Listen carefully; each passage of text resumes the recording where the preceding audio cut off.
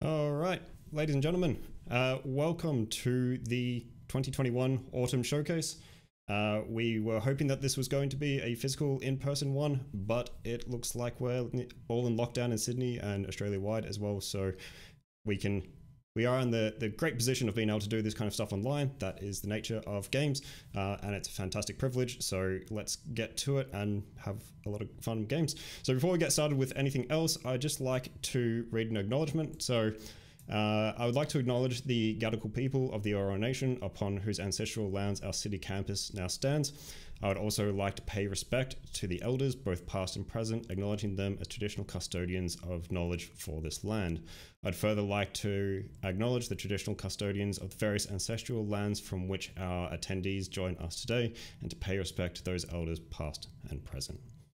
Now, to carry on with the rest of our introduction, I will pass over to our co-host, Jamie Garcia. Hi everyone, how's it going? I just wanted to thank you guys for joining us tonight. It's a special night for us. It's a bit of a celebration for not only the lecturers but the students, because today we're going to be showing the best student work from the Autumn 2021 session. Do we have slides? Can we put my slides, please? Just one slide. Are you sharing screen? Yeah. Yep, sorry. Jumping on, there we go. Good to go. Okay, cool. So here's a bit of a program. Schedule is a little tight because we've got 21 or 20 plus student projects that we want to go through this night. So I wanted to start with a few introductions. So William started the whole thing. William is the the degree coordinator for the Bachelor of Science in Games Development. We also have Reuben tonight, who's going to be helping us with managing the logistics of the event, and me, Jamie Garcia, one of the lecturers as well in the degree. I just wanted to talk to you guys about the subjects. So tonight we have participating 5 subjects. Those are the core game subjects for the Bachelor in Science in Games Development. And we handpicked the top student projects from every single one of them. It's going to be an amazing night. We have a lot of projects, and just wanted to make a couple of acknowledgements. So I just wanted to acknowledge the Associate Dean, Associate Professor Rob Jalman, who helped us. Well, he's helped us a lot with these events. Past showcases. He never misses one of these things, and I hope he's watching us now. Today is his last day, so I just wanted to acknowledge that. And also I wanted to acknowledge the organizing committee. So this is the first time in the 5 iterations of the annual showcase that we have a group of students helping with every single aspect of the whole thing. I want to put you guys in the spotlight here.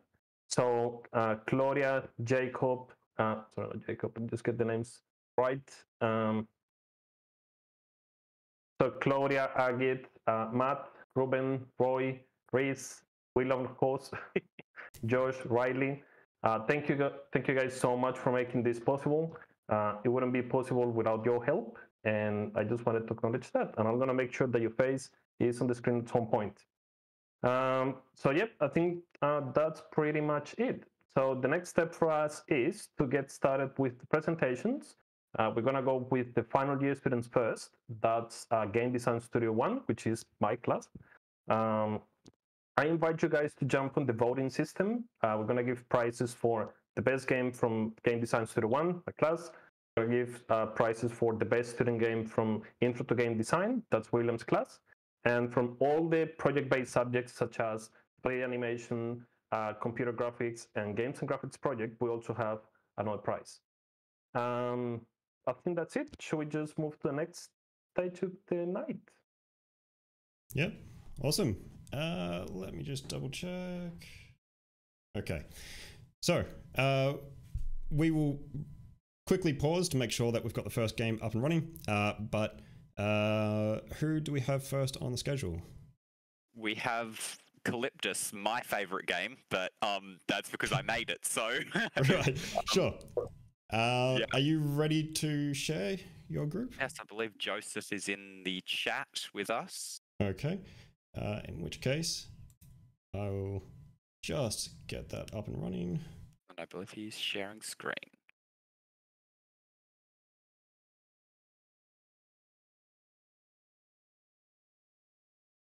Okay. All right. Yep. So we are now live with your game. Joseph, if you're around, feel free to jump in. Yep. Hello, everybody. I'm here to introduce Calyptys. I'm not nervous at all. This is a sci-fi themed platformer / shooter / roguelike. And let's jump right in.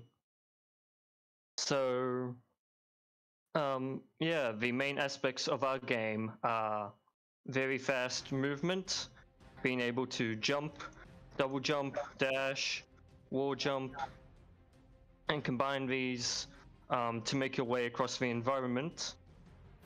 Every time you finish a level, like right now, you'll be introduced to an upgrade screen where you can upgrade your character's mobility, obtain a new weapon, or upgrade one of your existing weapons.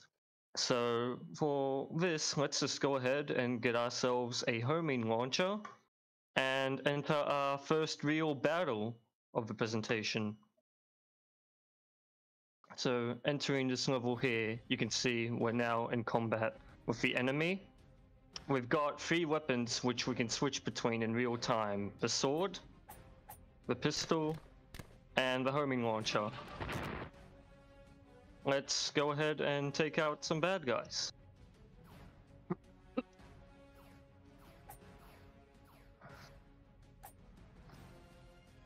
So, as you can see up the top, there's actually a meter that measures how well you're going. It goes from D tier all the way to triple S tier, and that's a score multiplier. And as you damage or kill enemies, you get points, and the aim of the game is to get to the end of all of the levels, but as well get as many points as you can. As you can see, there's also a variety of different enemies. Some shoot at you, some charge at you with swords and weapons, and some dash at you and different things. So it's about understanding those enemy types as well. Oh, so can you guys tell us? Sorry, you go. Sorry, no, I was just talking about how Yep, I'm dead. Okay, I was just gonna ask you, can you tell us about the inspiration that you guys got for making this game? Where did you guys get inspiration for making it? I wouldn't say I had a specific game in mind, but Reuben, I believe. You did? Hades, I believe? Hades, so a few inspiration: Hades, Slay the Spire, definitely. It also reminded me a bit of Dead Cells through some of the themes that were going on in it. But in general, yeah, it's a roguelike hack and slash shooter sort of game, so it takes inspiration from a lot of different games. Excellent. So, yeah, sorry chat, by the way. I know that my camera is blocking the score and the weapons area. Unfortunately, I don't know if we can move that, William. Yeah. But yeah, underneath my camera is all of the UI elements. Fabulous, yes. So now you can see those different UI. I feel like it's also important to note that there's a pool of levels that it's chosen from, about 15 or so, as well as about 10 or so different weapons that you can acquire that all have different... 13 weapons. How many, sorry? 13. Oh, 13. I forgot that we added more.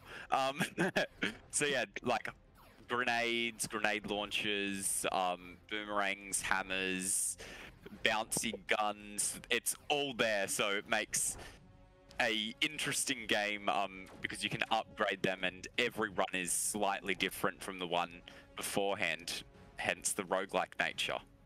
Excellent. So can you guys tell us a bit more about the process that you guys followed for making this game? Yeah, first, obviously, coding the player's movement and shooting mechanics was priority, because that's what everything else is based around. But also, once we did the player, we had to obviously make enemy AI. I believe Kevin, our other member, was in charge of that, and he actually found a way to have an enemy dynamically detect what surface it's on and patrol for its entire length. It's really interesting work. And in addition to that, he also did the shooting enemies and giving them the ability to charge up attacks as well as flying enemies, which are only in some levels. We haven't come across them yet.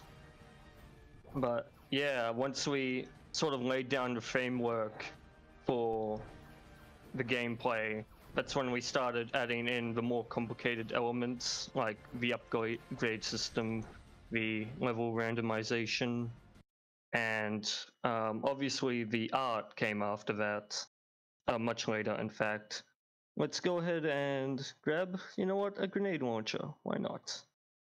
To continue on. Awesome. So can you guys tell us about the tools that you guys use for making this game? And I promise that's my last question. Yeah, we used Unity predominantly.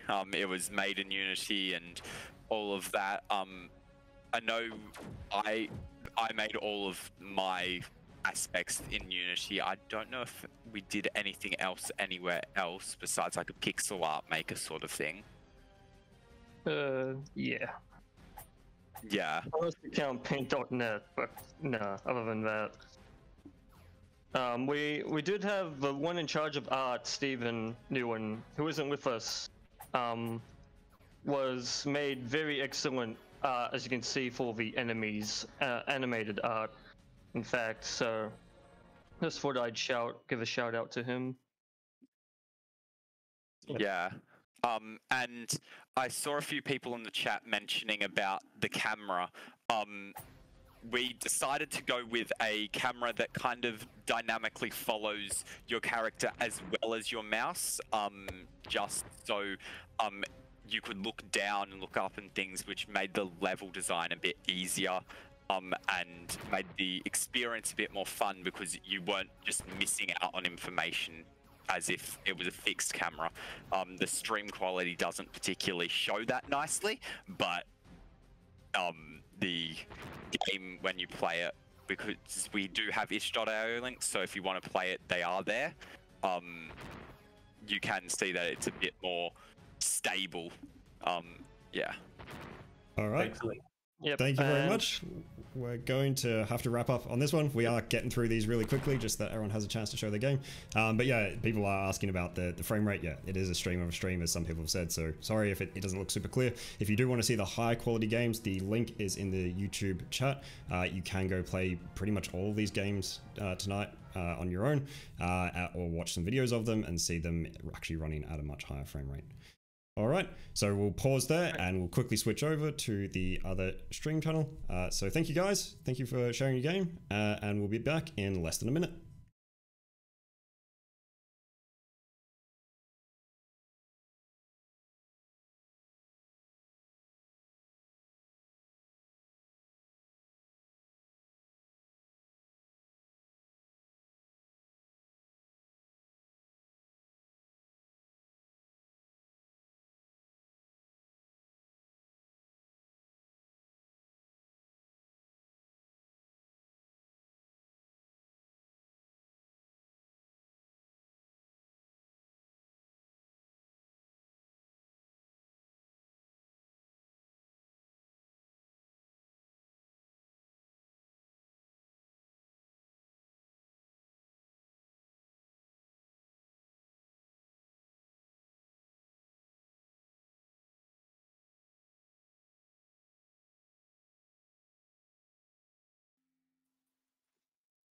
All right, we're back with our next game.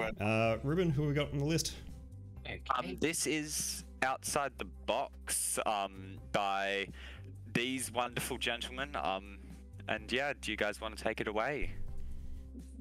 All right, so Outside the Box is our own little original tower defense game that really takes things outside the box, huh? Well, so Rhys and one of the other team members is going to demonstrate the gameplay, while me and Patrick are most likely going to explain the game as they play through the game.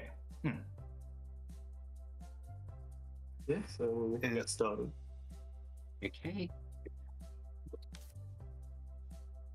So we kind of took a bit of a spin on the normal tower defense genre, and we tried to mix it. Our main inspiration was really Overcooked, if you've played that before.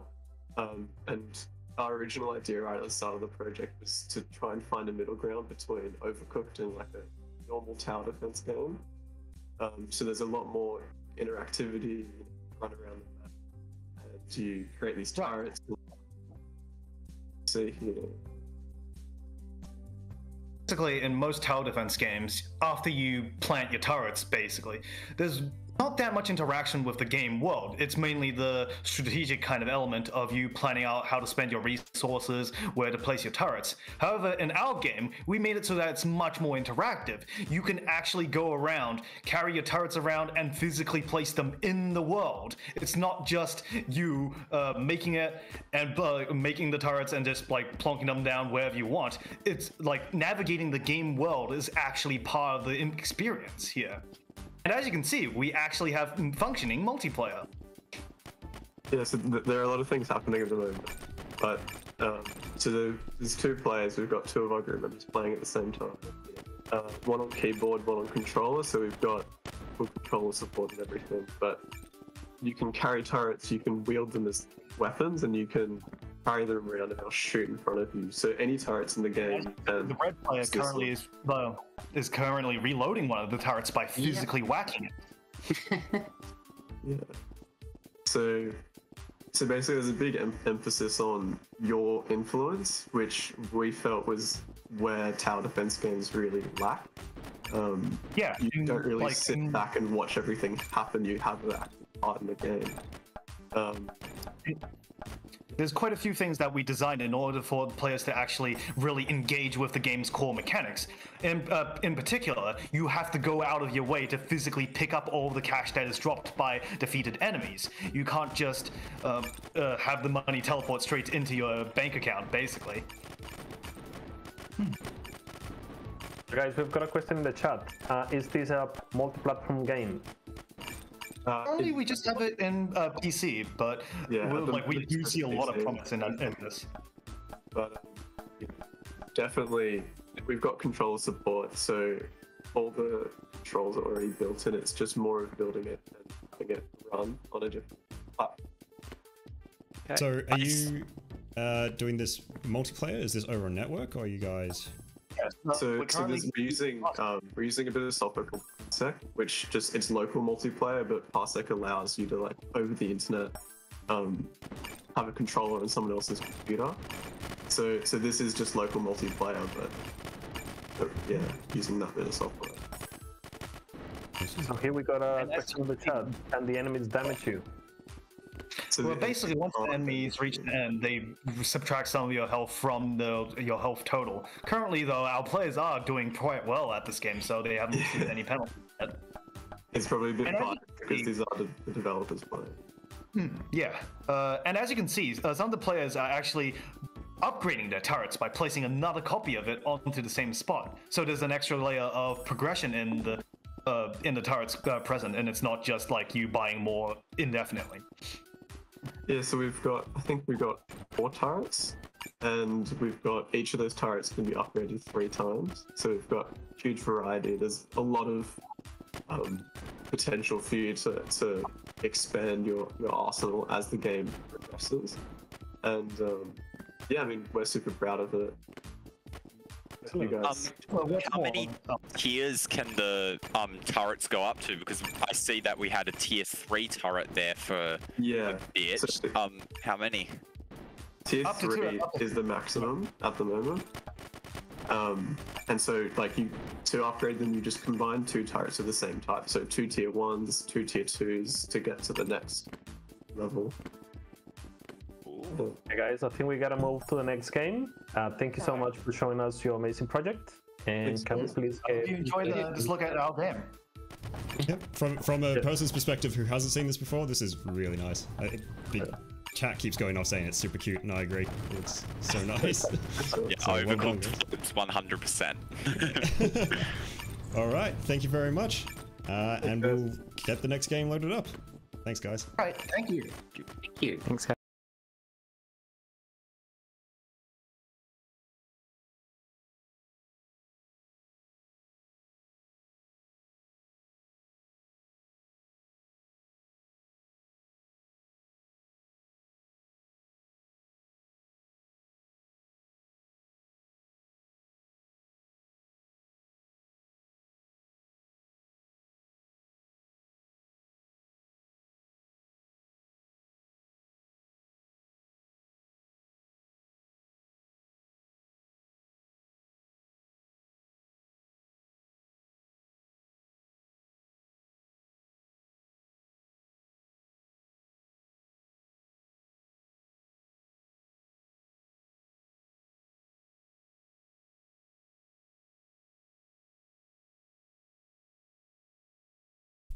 Go for it. Okay, fabulous. So that was outside the box. We're now moving to Thaum, a roguelike again, I'm pretty sure. I believe you guys have a trailer to start us off. Yeah, let's start us off with the trailer. Fabulous.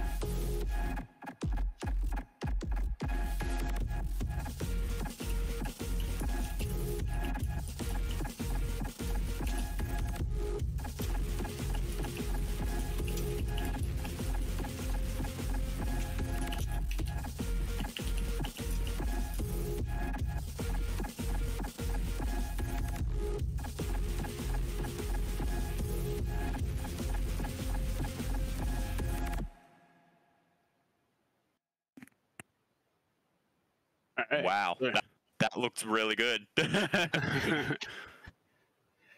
Yeah. So just a bit of context though. That So I was trailer. playing on Minecraft 1.17 when I thought to myself, I'm very sorry. So the audio, all the soundtracks and everything in the game was made by our group member Jonah. Who unfortunately, isn't here today, but he made all the audio. He like either sampled it or he had sound bites and stuff that he was able to use. Very impressive. It was insane work from him. But yeah, Matthew, anything? Yeah. Thaum's just a 2D roguelike we made. So Jake's switching over to the game while I talk. Just kind of a medieval kind of style dungeon escape. With some kind of procedural elements as you kind of go through the dungeons. As you'll see here on the map screen, different options appear on the map as you progress throughout the game. We'll jump into maybe one of the top one there. You can see all the different types of rooms that appear. I don't know if audio is coming through, but so different types of fighting, and we've got some cool keyframed animations there. And so when you can like roll and stuff, it'll actually make it so the projectiles don't hit you, and it's a neat little fighting stuff there, and different types of enemies that change depending on how far you get through the game. Different pickups you get as well. And then throughout the game, there are 3 different types of bosses you can encounter. And then at the end of the game, there's one final boss. So here we are. We're at a boss screen.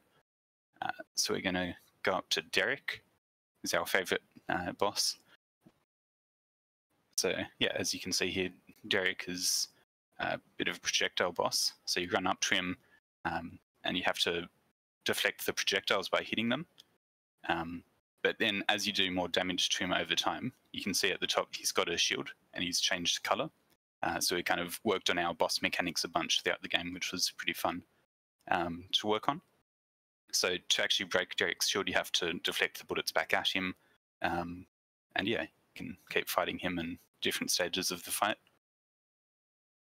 Ooh, I see that you have a few other special attacks that you're doing. Do you want to explain a bit more about what those do and how you came up with those? Yeah.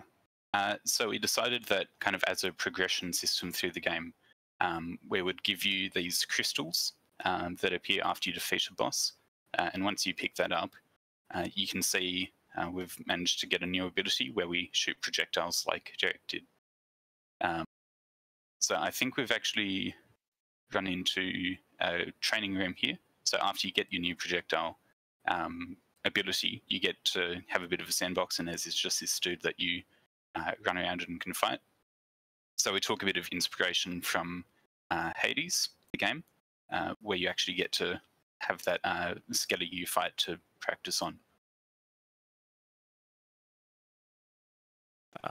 Cool. Excellent. Do we have any kids from the 90s in the chat today?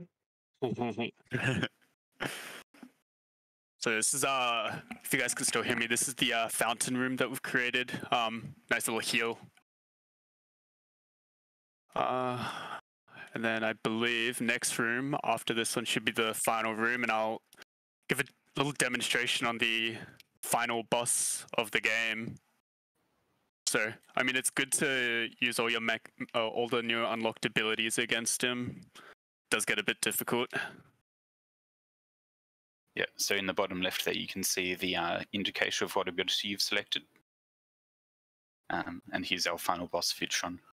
A bit of an intro to him and different mechanics that you kind of learn throughout the game of how to fight. So the green guy you can see there, we've got a ally you can spawn in. That's one of the previous bosses. Yeah. Excellent.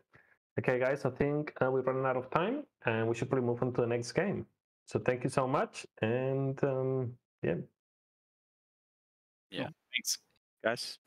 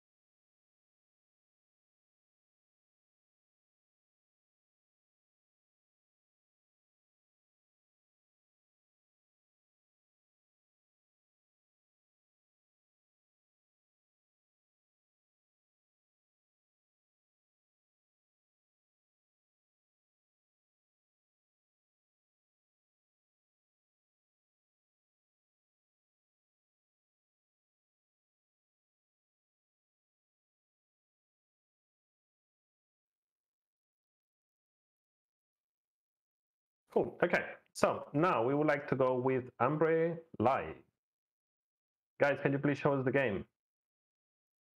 Yeah. I got the wrong name, isn't it? What?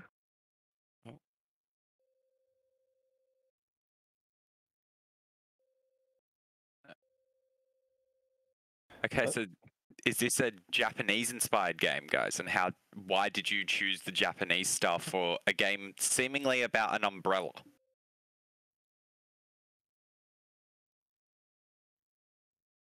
Oh, I think we may have lost. Stream seems to have still be working, but the yeah, his video camera is paused. Oh, I think he's going to fix it now. Okay, so I can tell you guys a little bit about this game because it's one of the games from my class. So these guys wanted to go for a interesting set of mechanics where the main character can't jump. You can only use the sword to make that happen. And they wanted to keep it simple. So using the sword, it's kind of the main thing for this game. There's also a couple of mechanics that you learn as you move through the level. And one of them is an actual umbrella, which can help you to sort of hover over the enemies and strategize your attacks a little bit. And it helps you to sort of defeat the main boss at the end. Let me see. Do we have? Yep, you guys are back. Yeah. Sorry about that. I just disconnected. I was talking to myself for a while. Yeah. All good. Yeah, I'm not sure how much Jamie said, but You can tell us what's the unique element of the game. What makes this game one of a kind?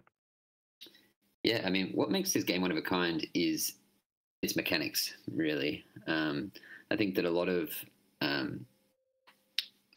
games that are similar to this are designed to be quite fast. So, like, Castlevania games are meant to be bang, bang, bang. Metroidvania. But what we've done is we've taken that. So we've taken the concept of a Metroidvania and deliberately slowed it. And what you're seeing right now, this pogo mechanic or the jump, was something that we were honestly kind of forced to implement. our first iterations of the game, we wanted to like really kind of mess with the players' mental models about how they had to move through the world and how they had to time their slashes. But it just wasn't resonating with players and playtesters. So we had to sacrifice that. We wanted to keep the kind of uniqueness of having, like, making it quite hard to jump. And I don't know if you can notice, but every time that he's jumping, the cursor is facing down. And so the concept is that he's bouncing on his umbrella. So in that sense, we've really tried to keep that uniqueness. And I think an interesting fact about this game is that it is the child of super intensive brainstorming. Like, I think we did like wordplay, and one of them was umbrella, another was samurai. You know, we just started mashing things together. That's over the caffeinated course of like 3 hours. And I think sorry, I was going to say, I personally love that approach to coming up with those initial ideas where you play a game, throw out random words, see what kind of sticks a little bit or what sounds humorous, and then try and design a game around it. And it always just ends up with wild designs. So you guys mentioned that there was some play testing and you had people playing with the game and giving you feedback. Can you tell us about that, please? Yeah, absolutely. So I think some of the initial feedback that we were getting was, as I mentioned, about the mechanics, which is super hard. So what we're in right now is essentially a tutorial. So some of the key feedback we've got was, firstly, what are the mechanics? Secondly, how the F do I use these mechanics? And thirdly, you know, how can I kind of like, you need to give me space to be able to like get comfortable with them. So that's what we've done here. That was really core feedback around mechanics. And the second was level design. You know, I think that in a perfect world, you don't need tutorials because the level design is a tutorial. Unfortunately, I'm not a great level designer. So we had to rely on them. And I think, I hope that, you know, you guys can play this in your own time because it's a really rewarding game. And in that Metroidvania style, we didn't want it to be too easy. I think I mentioned this earlier. You know, if it's too easy, then it doesn't reward you for putting in an hour on a Sunday afternoon and becoming like a gun at timing your slashes and combos. Yeah. Cool. Yeah. Okay, guys, thank you so much for showing us this game. We're going to move on to the next one now. Yeah, thank you guys. Thank Have you. a lovely day, guys.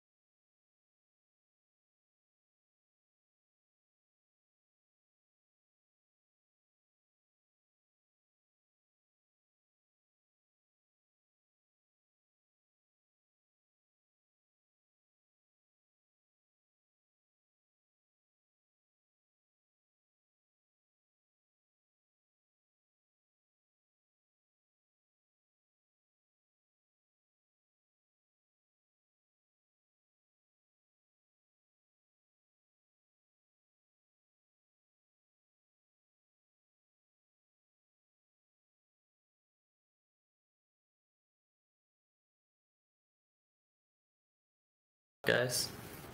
Okay. Welcome back, guys. This is Project Angel. Oh, I can hear myself. One of you has the stream unmuted. But so yeah, this is Project Angel, and I believe we're watching a trailer first. Yep. So if you want to hit us with the trailer.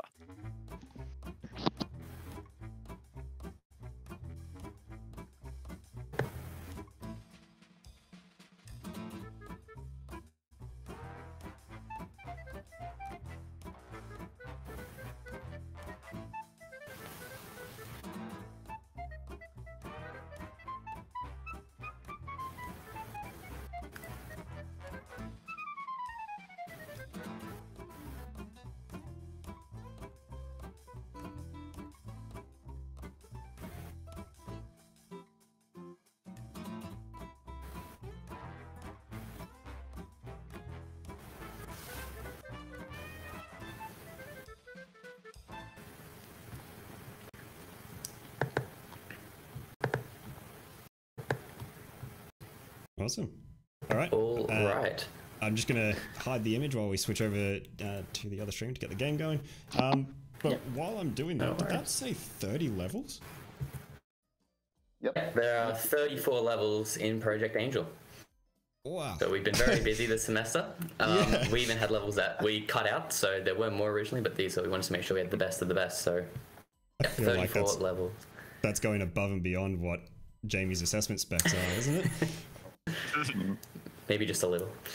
We like to push ourselves. We wanted to go big, you know, and we're all super proud. Everyone was really getting behind the project. So when everyone had time, it's like, what can we do to improve it? And it just sort of turned into this, you know, the final game. And it's, we all really love it. Awesome. So yeah, so a bit about it. So Project Angel is an action puzzler game. So where you play as the Guardian Angel Lucy, and she's the newest member of the Guardian Angel Bureau. It's her responsibility to protect the simple-minded Dave, who always manages to find himself in dangerous situations. It's up to Lucy to control the environment around her in order to keep Dave safe. It's your job to protect Dave and keep him alive for a single day. Can you do it? God only knows. So, yeah, so when we were trying to come up with the idea for the game, we had no ideas. We were really struggling, so just like the previous group, we had a random word generator. I got everyone to throw words at me, and then we picked 2 of them, and we had to come up with a game idea. And I think we went through about 40 different ideas before we finally came across. More than 40. Yeah, it was massive. And we stumbled across Angel and Perspective, and then we sort of just threw around this idea. We're heavily inspired by Overcooked. We wanted that sort of fun, light-hearted, sort of quick gameplay. But we wanted it to be simple. So simple mechanics that anyone can pick up and learn, but there's a bit of a difficulty curve and some really good challenges in there. Yeah.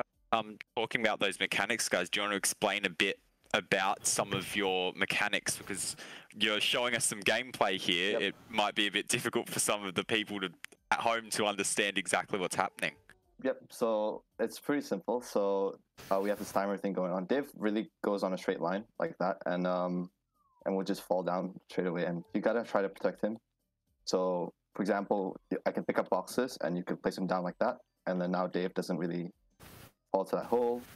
But you also have to kind of be careful because Dave will kind of try to go towards the goal. As you can see, the goal's at the bottom, so he'll try to go to the right side or bottom of the screen from my perspective.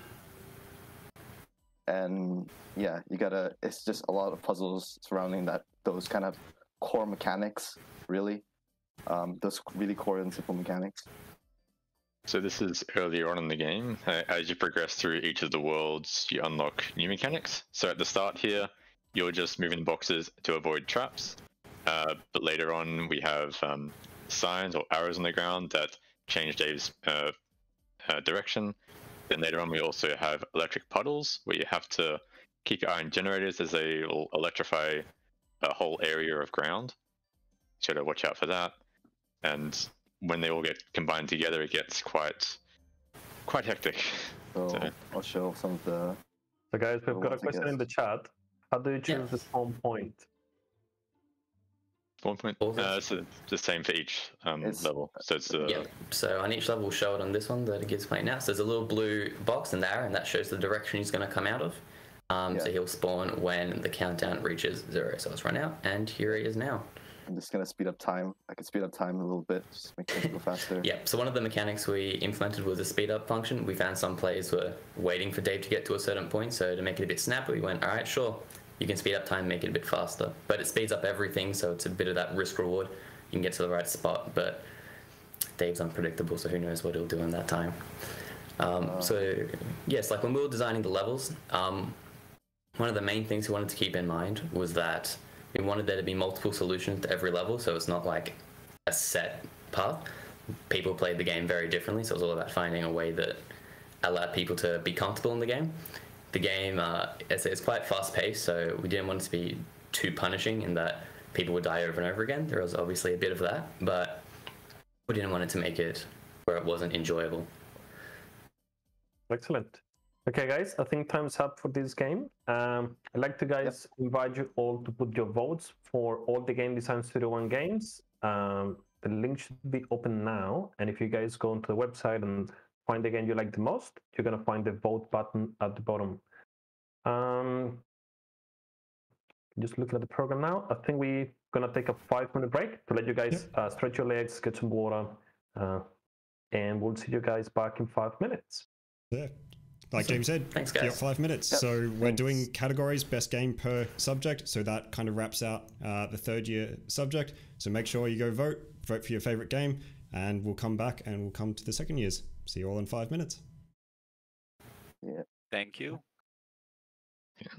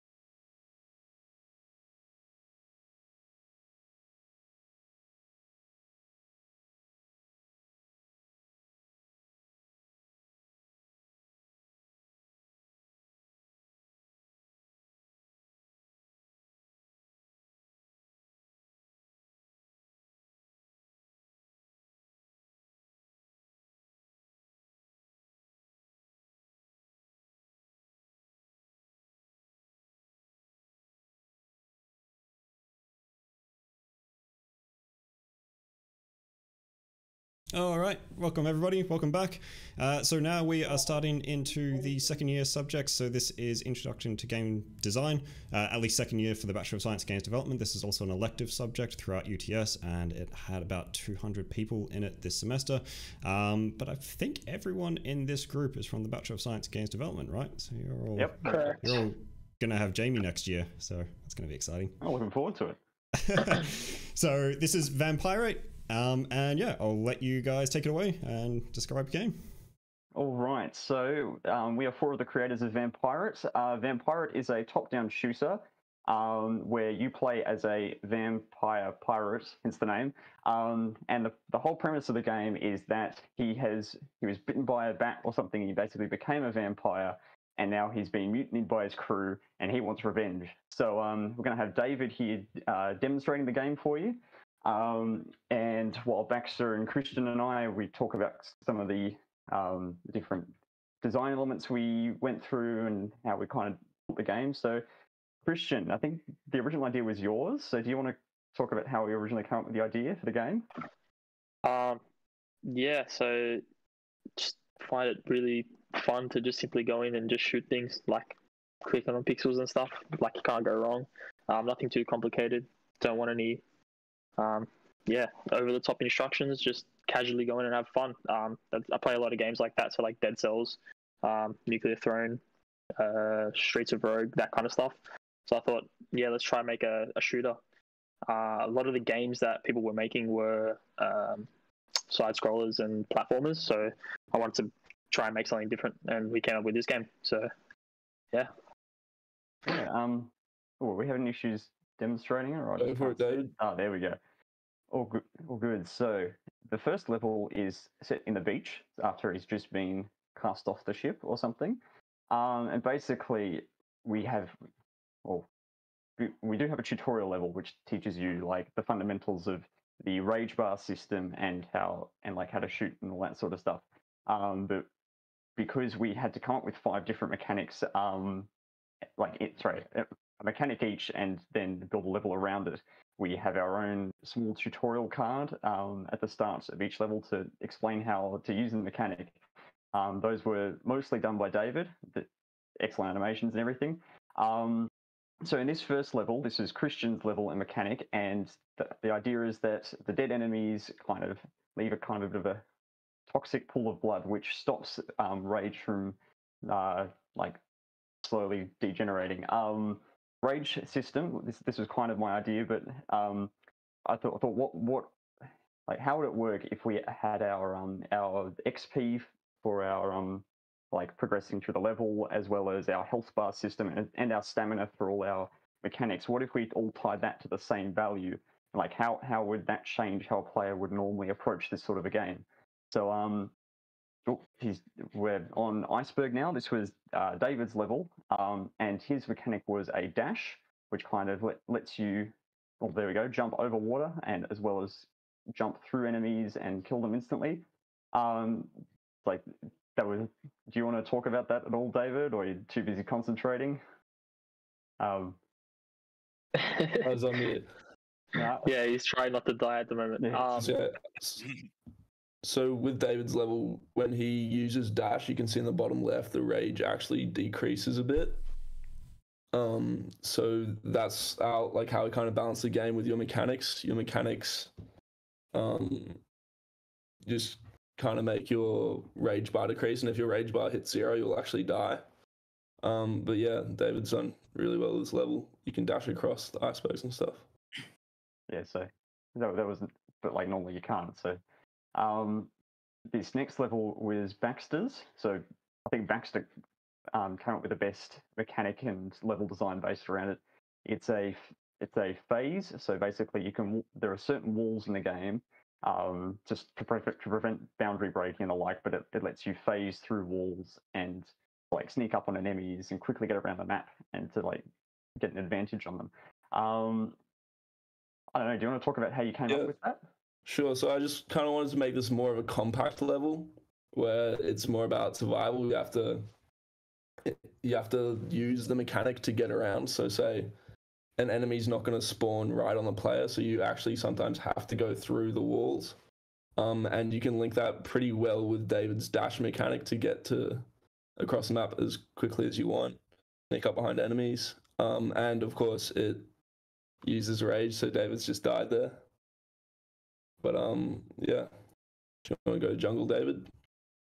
Yeah, so jungle was my level, and while I think I spent more time developing the mechanic more so than the level around it. My mechanic was basically taking the enemy pathfinding and shooting AI, which Christian helped me with. We basically took that and then flipped it around so you could. Oh, is it stuck on loading? No. Okay. Well, I don't know what's happening here. Hang on. Sorry, guys. I think we're running out of time now. But love the multi-purpose design, like that mechanic of having an energy bar plus a health bar as the same thing. Great idea. Oh, thank you. Yeah, pretty cool. Okay, well, thank you guys so much for this game. Looks really interesting, and looking forward to having you guys in Game Design Studio 1 next year. Thank you very much. See you then, Jiang. So, just as a reminder, again, we're starting the new round of voting, so new subject. If you haven't voted for the previous subject, please do, but there's a new round of voting, so you can, after we get to our next break, you can vote for all these games, but the voting links are in the YouTube description as well. All right, we'll switch over to the next game. Thanks, guys. Thank you. Cheers. Thank you. Cheers.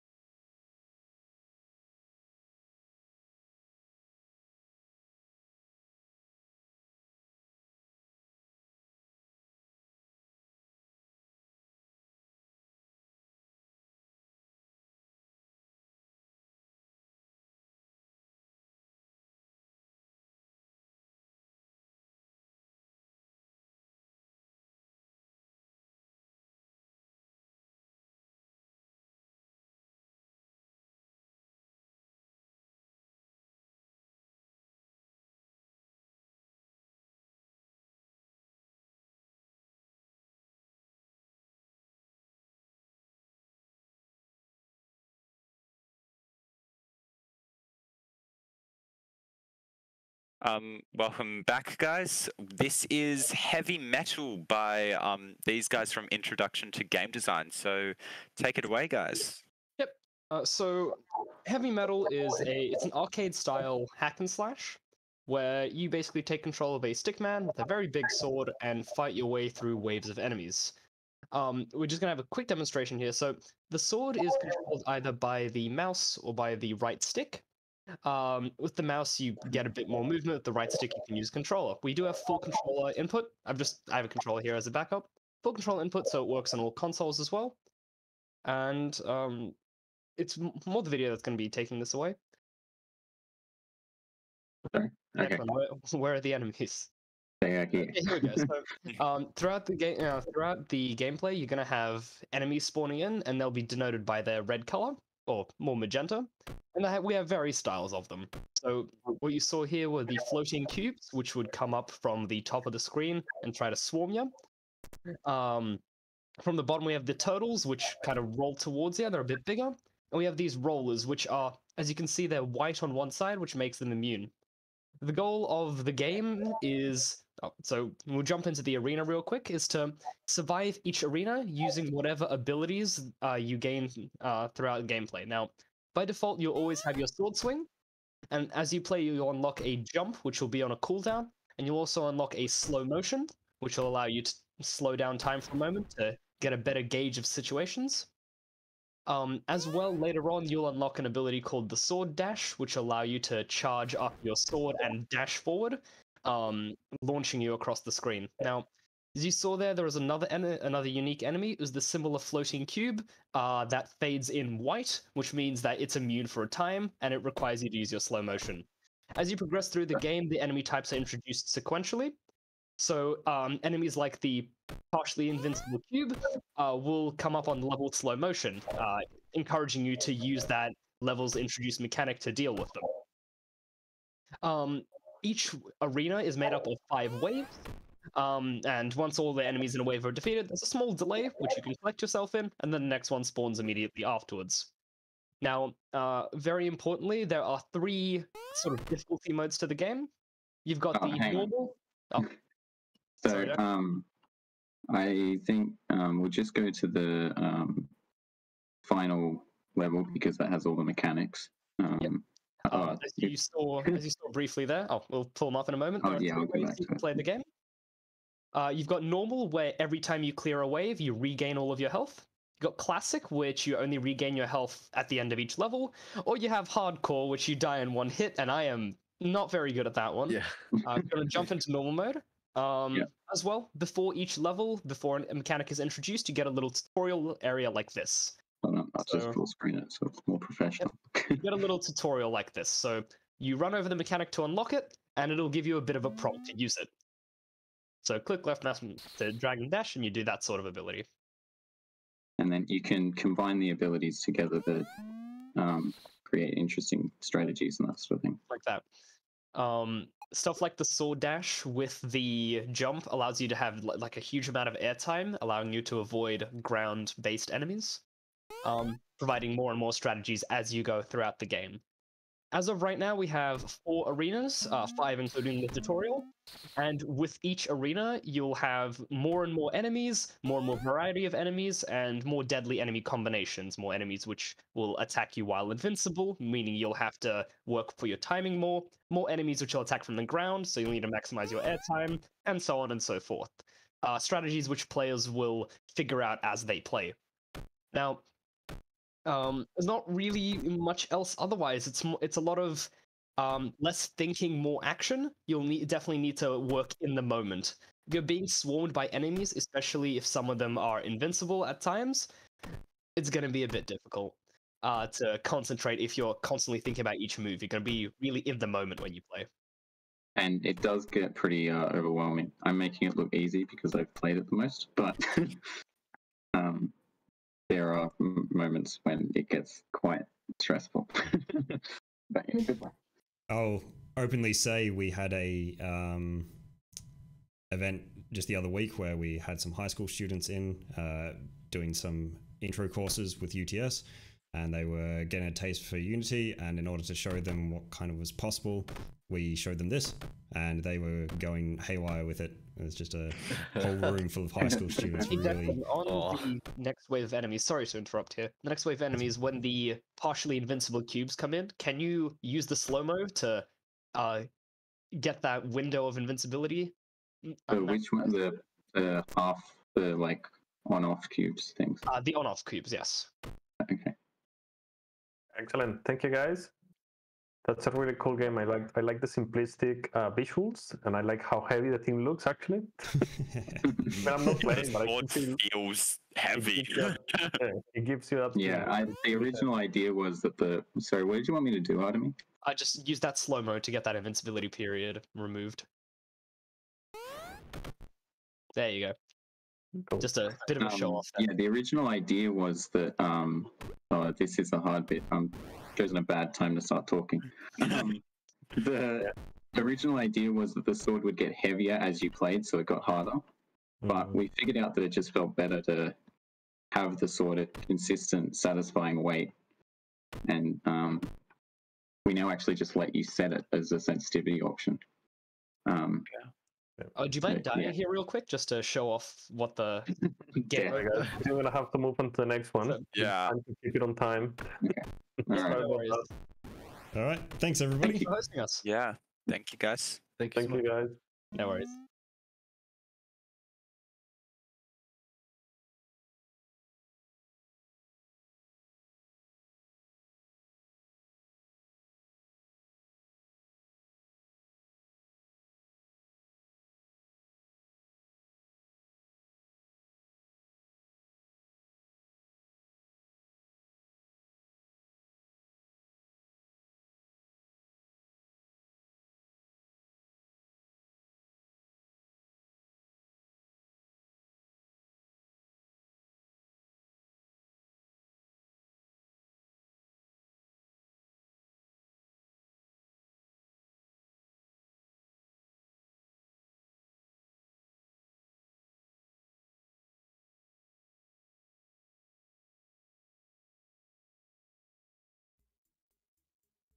Okay. Now I'd like to introduce our next game, Ever Changing.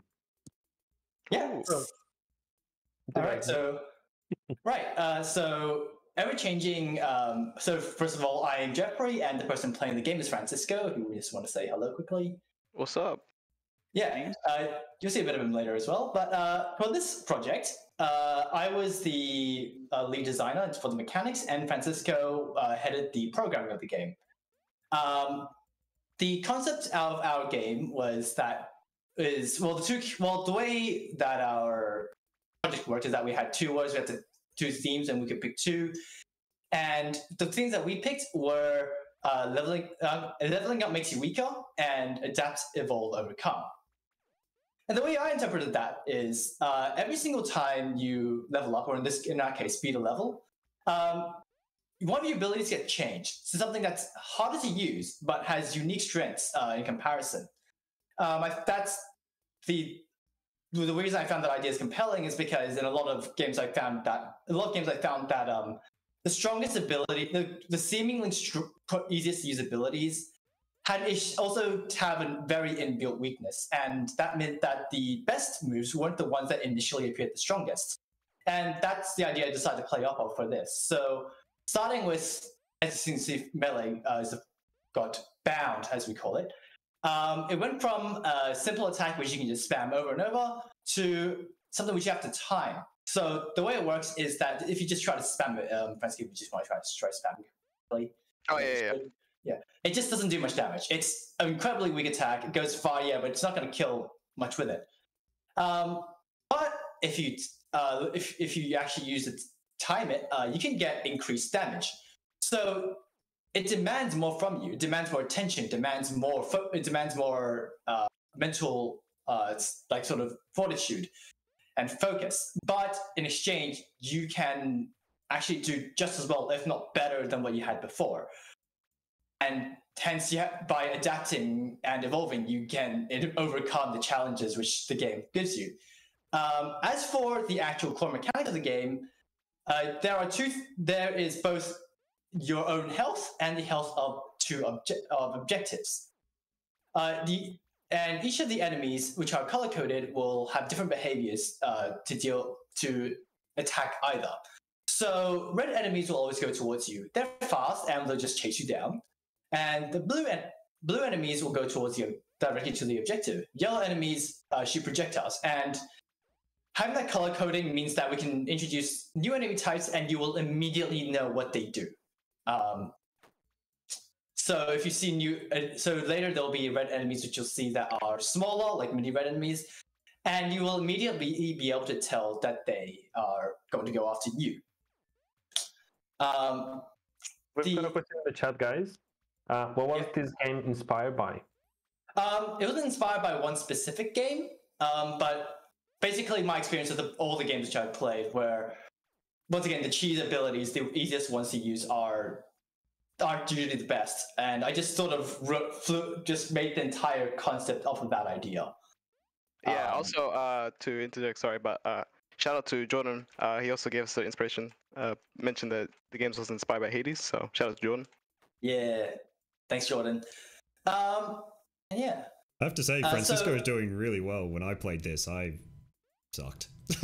Oh, you don't know how much I played this. I kind of want to, when I was like actually building up based on Jeffrey's game design, I kind of want to make the game kind of hard, intentionally, just because I think that kind of makes for a more engaging kind of combat.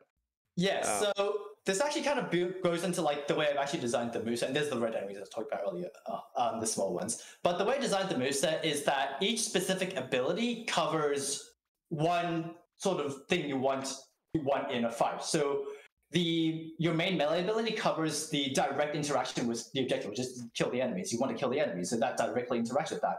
However, that also doesn't really control space very well. And we did create like a need for that by including these defense objectives, which, because you can't cover the entire space at once, you need a way to control space. So to make sure that there's little overlap there, the second ability is called the Disable, is designed to control space.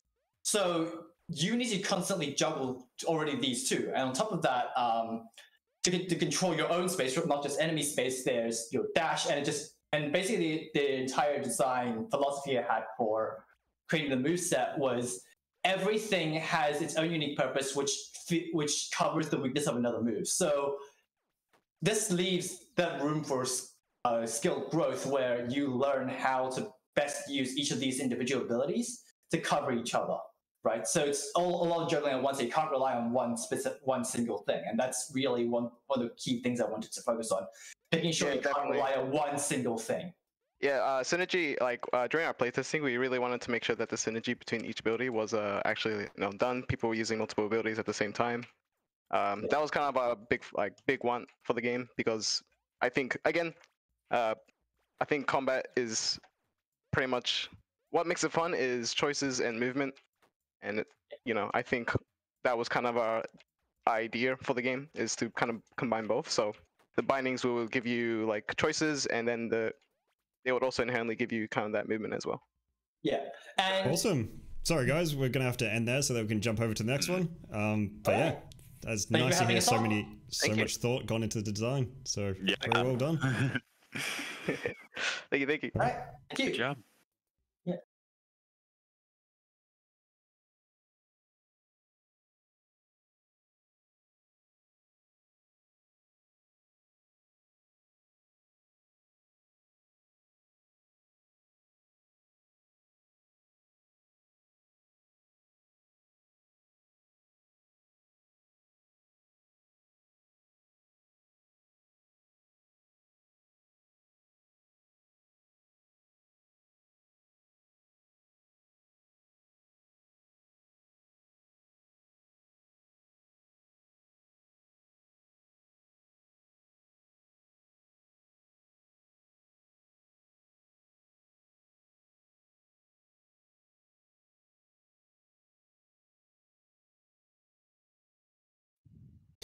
All right, so this is a little bit different, this one. So the first assessment in Intro to Game Design is actually to build a board game rather than a digital game. So the first half of the semester, for those of you that have done it, you'll know this. And for those of you that are thinking of doing it, you build a board game, you test out those design skills, those brainstorming skills in making a board game before you jump into Unity and make a different game. So you start from scratch in Unity later on for the second half of the semester. Now, we were going to have a few more of these board games available in the physical showcase, and they would have been fun to play around with, because you always end up with a whole bunch of people just yelling at each other across good board games within the room. So unfortunately, that couldn't happen, but one of our board game groups is still going to talk about their design and how they put it together. And this was probably one of my favorites out of all the ones that I played within my labs this year. So yeah, go for it. Awesome. So we created a board game called Mafia Wars. So it's a 3 to 4 player board game, which is basically derived off the game chess, which everyone knows, but with guns. And so our main concern was building a board that had enough to fit 4-player games and 3-player players, but in a balanced arena. So as you can see here on our right now, there's 5 different sections. So as a 4-player, you pick the 4 on the sides, and then when it's to 3-player, then you got the top one, and you leave the other 2 out. So everything's balanced. All the guns are in the balanced spot, so everyone's always an equal distance away from the same amount of guns. So right now we have a game in the background, which Alyssa amazingly created over the past 2 days. So it's actually a recreation of our game, but made online. It's a tabletop simulator so that you can watch and play the game as if you're playing it live, but online. So I can see Alyssa's making her first turn right now. Everyone's always an equal distance away from the guns, and the first start can be quite important depending on which gun you go for. So right now we have a sniper in the middle. So there's only one sniper in the game. And to make the sniper balanced, it's required to have only a line of sight. So as you can see from this diagram here, it demonstrates which angles from the middle that the sniper can move. And that's that for the sniper. For the guns, you have an area of 2 blocks to shoot someone from. So someone's going to get a gun soon, and he'll be able to shoot someone which is 2 blocks away. So each turn, you can either decide to move forward to another gun or have an attack turn. So once we get further into the game, we'll find someone to shoot, and then we can demonstrate how to keep the game moving forward. So with the guns, once you shoot someone, you have to move within 1 block towards the player that you shot. Soon we'll get that right now between pink and red, hopefully. Or they will challenge for the sniper, because sniper in the middle cannot always be the most balanced, because the sniper has a minimum range of 2 blocks. So you can only shoot someone that's in the line of sight or over 2 blocks away. And furthermore, you can't shoot through people. So if you have your own goon in front of you and you want to shoot the person behind the goon, you can't shoot them because you have to go through your own goon first. Another mechanic we have is the dons. So at the you can see the 3 dons we have currently right now. They are they're basically the kings from the chest. So your dons are the most important thing to protect and you at all costs, basically. Because if you kill an enemy's don, you get the rest of the other person's goons. And that can be a Nick, major do you mind advantage. if I jump in for a quick second? Yeah, go for it. If you guys can see in the middle here, my name's Ayush, by the way, playing as pink. Anderson is 2 spaces away from me. I have a pistol. It is currently my turn, so I'm deciding to kill his piece because he is 2 spaces away, and that is the range of the pistol. And after each attacking turn, if you have the pistol, you have to move 1 space towards whichever player you killed. So that is happening over there. Continue on, Nick. All right. Sorry, guys. We got to wrap up pretty soon. I know it's these board games are designed to be played over 50 minutes, not in 5. Yeah. But I really wanted to highlight, and well done putting this on Tabletopia. I don't know if we have the link on the showcase website, but if we don't, please send it to us so that we can upload it. There is a link on our itch page at the top. Okay. I'll just show it right here. Yeah, if you just click there, you can just go to a new lobby and then job done. Great. That's really cool. Fantastic doing that in just like 2 days since we told you that all this was happening. But yeah, I just wanted to say, yeah, the reason why I really like this game, and it's hard to tell in this short preview, but the way the mechanics work with the board layout is just amazing when you're actually playing it and you're actually trying to win and think, because usually what you end up doing is, at the moment, all the characters are just moving 1 unit at a time. But when I was playtesting it, everyone was moving multiple. And you've got all your units kind of covering each other from different angles. And you end up in so many situations where it's like, oh, I could take out that person, but then they'll take out me, and then that person will take it out. So you end up with these chain reaction of events happening. And yeah, it was something that was just kind of glorious to play. If I remember correctly, Will, you set up a pretty good trap, trapping both another player's Don and then 2 goons from a different player. So that was really, really cool. I may not have the skill for the reflexes for some of the digital games anymore, but I hope I've still got the brain to outsmart some of you with a board game. Yes, with guns. Didn't know I needed it, but I want it now. All right.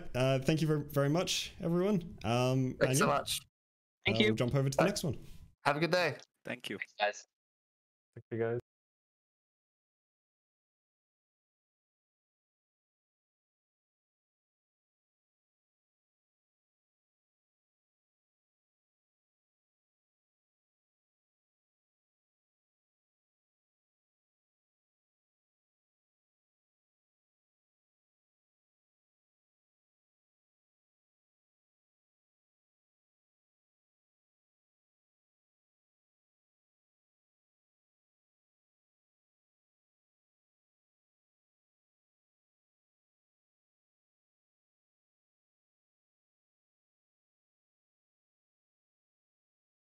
Welcome back.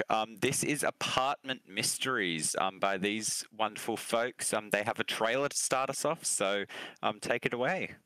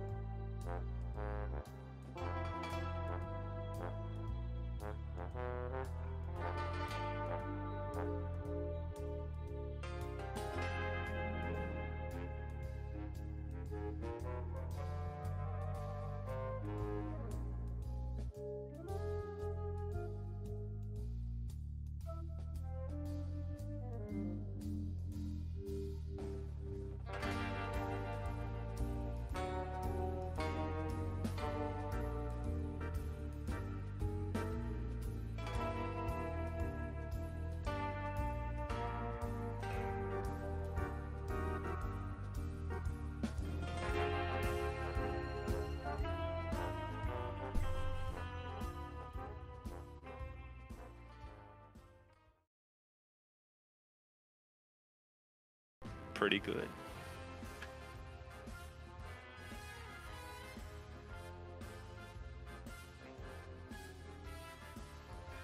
So do one of you guys want to talk about your game and what inspired you in this? Alrighty, so this is our little detective-inspired game. It's more narrative reliant than anything, but basically we use the prompts from our subject guidelines, and we basically got a very mystery slash detective vibe from two of the prompts that we had seen, and that was basically to discover the truth about something. So we kind of based a little murder mystery game around these prompts. And basically, you start off in a little hallway, and the tutorial level guides you towards the first room in the apartment block, and you can go around, and by pressing F to interact with your surroundings, there's a lot of little gimmicks and objects that you can kind of examine, and this is basically how you derive the plot of the murder mystery. Yeah, so currently, well, the play is in the hallway, but there are 4 different rooms. This is the first room, Bread, so the neighbor is called. We've each implemented a new mechanic to progress the plot somewhat. So this would be the lockpicking stage. And,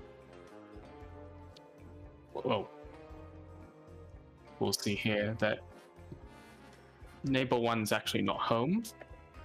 The murderer is actually one of these neighbors, and there's an accomplice, which you have to figure out as well while listening to the dialogue and figuring out all the hints.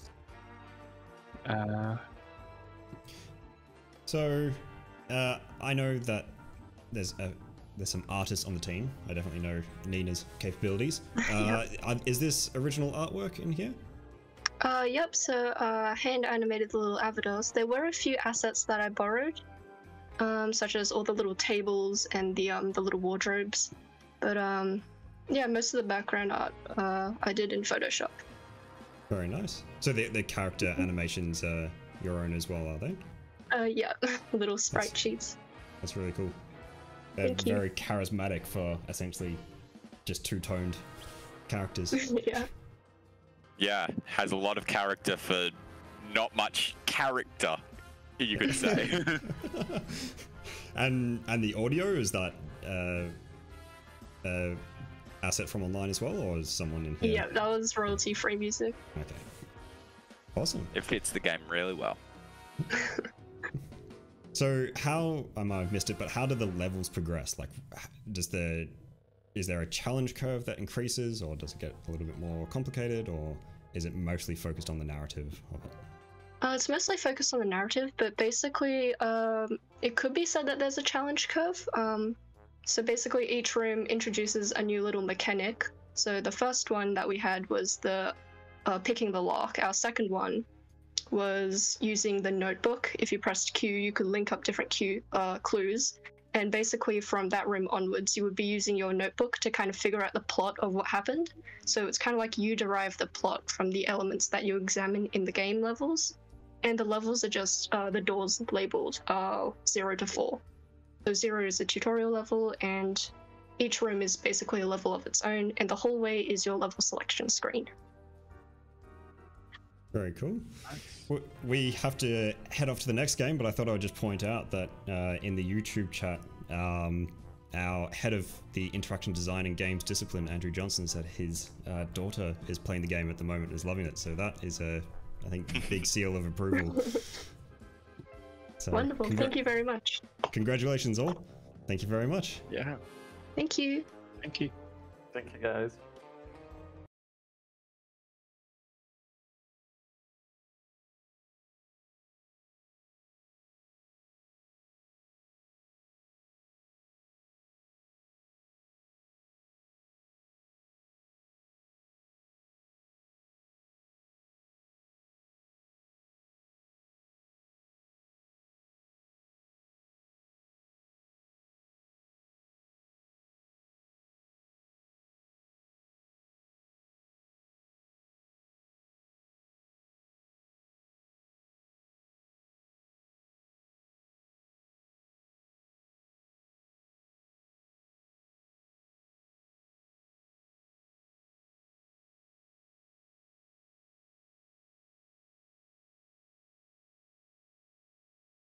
Okay, now we're moving swiftly on to Into the Core. You guys take it away. Yeah, nice to meet you. I'm Michael, and this is Into the Core. So, Into the Core is a top-down stealth game with some puzzle elements. As for inspiration, we mainly drew inspiration from those old Flash games, those old stealth Flash games on those websites like ARM Games, where where enemies have a cone and we also drew inspiration from Payday 2. Cash Pro. Yeah. Jump right into gameplay. it. Sorry. Yep. I guess I'll let Kenny take over from now. But basically, we've got two difficulties: easy and hard. Originally, we started with no difficulty, so the base game was just what is now the hard difficulty. But we had to add the easy difficulty in later. All right. Yeah, I'll just leave it to Kenny now. Or Michael. Michael. Yeah. Sorry. Hey, I'm Michael. I designed level 1, this level you're watching right now. I guess I should just say that for every level we introduce a new, I guess, sort of enemy, and this introduces the security camera. So just the single things just spinning around in the middle and the bottom right are the security cameras. And this is designed to just ease the play into the game because it's the level that immediately comes after the tutorial level, so it shouldn't be too hard. But anyways, you sort of have to skillfully time the cameras into where you can sneak into little gaps, and so that you don't get detected. Yeah, this level should be pretty easy because it's the tutorial level, and it's sort of designed to ease the player into level 2. And I didn't design this, Kenny designed this, and yeah, I guess I'll let him take it away. Yep, so my name's Kenny. I designed level 2. So in this level, it's a little bit hard to see, but we introduced the combination door for this level. So if you see at the end of the level there, the door has like 3 separate colors. So that's to indicate that each console will unlock part of the door. So once you activate all 3 consoles, the door unlocks. So this is like, so in our design process, since we designed like a puzzle game, we found out that we wanted to introduce some contradictions, right? Logical contradictions to our game. So compared to level 1, right? When you activate the console, it just opens the door.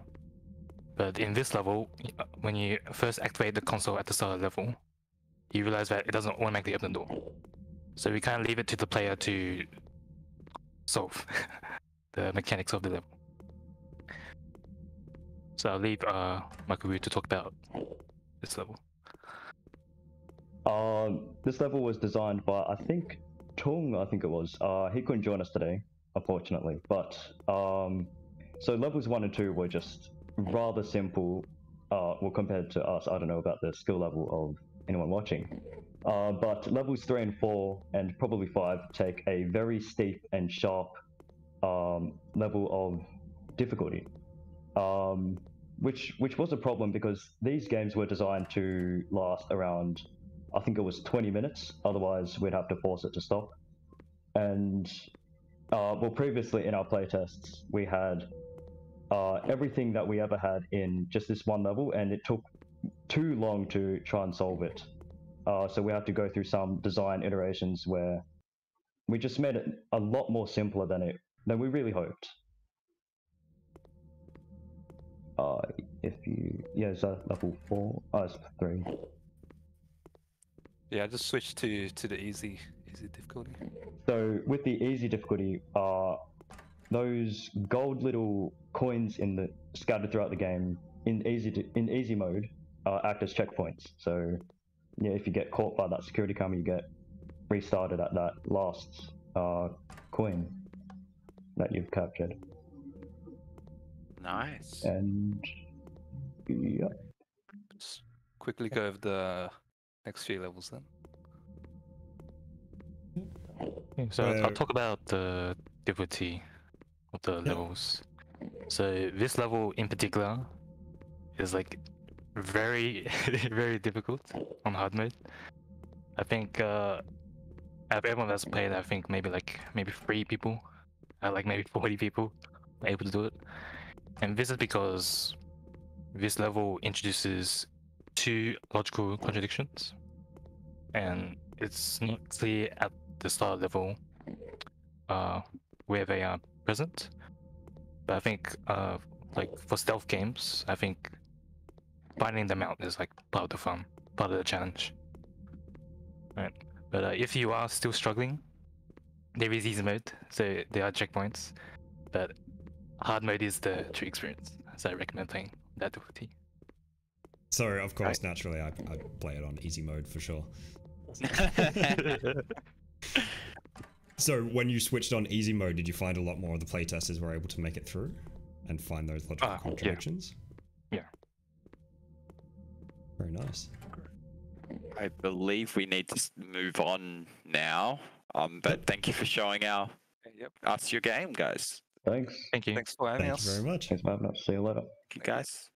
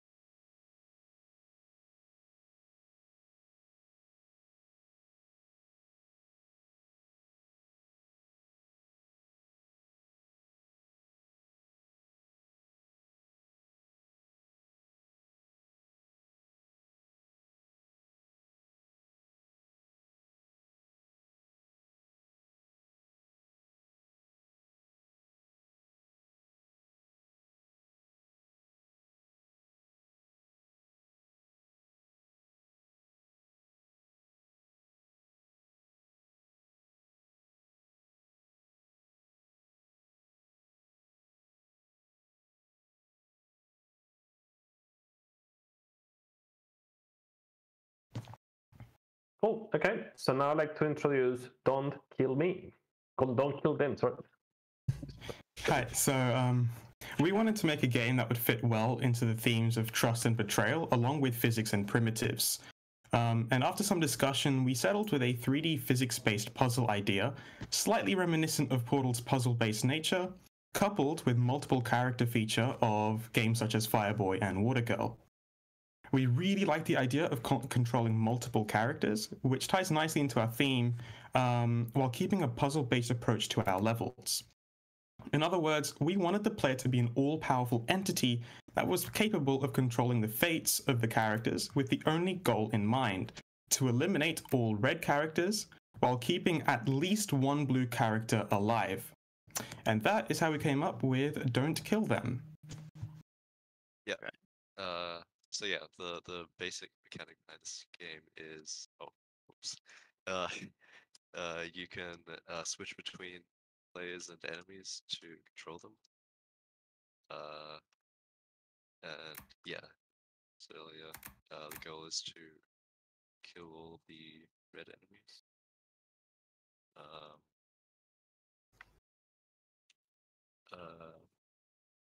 And we have one of the main mechanics we have is buttons, which both switch these trapdoors, and also anything from lasers to mirrors, as you'll see later.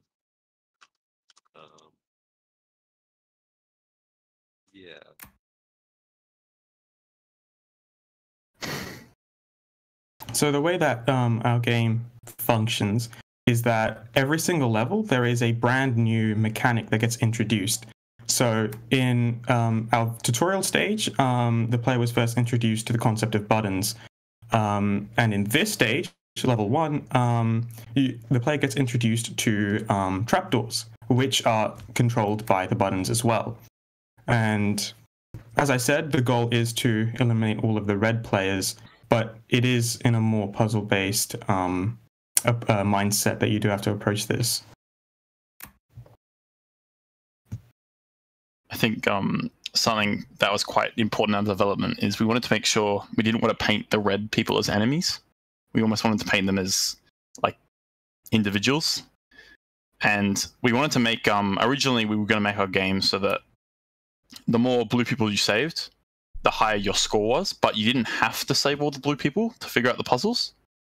I know in some of the earlier puzzles, like this one, the only way to solve it is to save both blue people, but some of the later ones, I'm pretty sure, you could choose to save blue ones or kill them to make the puzzle easier or harder, to like kind of provide like a moral kind of like, do I want to make this easier, but kill some of my blue survivors kind of thing.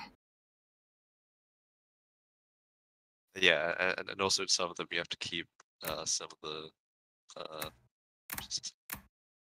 the players alive to be able to finish. So once you had the mechanics in mind, what was your process for kind of designing each of the puzzles? Did you brainstorm them as a group, or did you design them individually? Yeah, we kind of went off individually. For example, so I did the first level. I kind of just did it at home, messing around with Unity and all the tools, trying to create something that looks like that worked for the playtests in the lab. And once we got something that worked and people could actually understand it, we kind of just stuck with that. And we all did a level separately. We didn't really do them together. Well, we did brainstorm the ideas for each of the mechanics. Yeah. Oh yeah, for the mechanics, yeah. Yeah. And we all came up with them together, and I think that we kept those same mechanics that we just brainstormed in one of the first meetings, and kind of expanded on some levels. Yeah.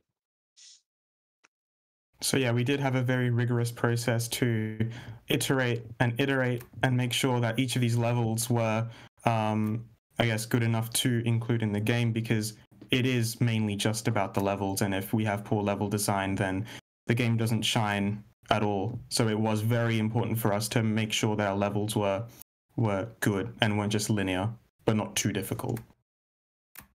Cool. Thank you, guys. I think that's all we have time for now. Yeah. Cool. Unfortunately. Thanks. Really tricky. But once again, feel free to jump online and play the games online. Like, we have them all available to you guys. This game is available online. Awesome. Fabulous. All right. Awesome. Thank you very much. We will move right along. Sorry, I had to cut you off.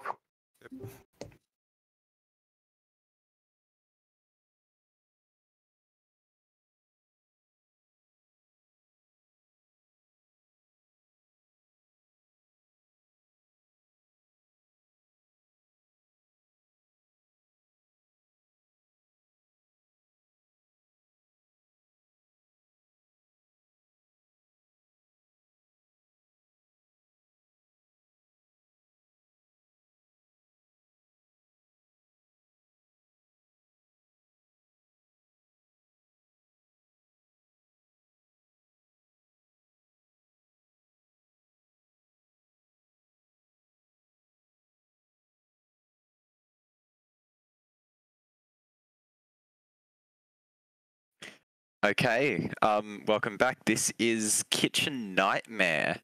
Take it away, guys.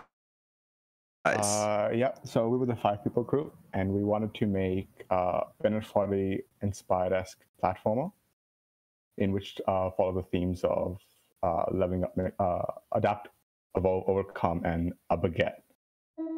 So we created this platformer in which the entire premise is that it's actually quite difficult to control.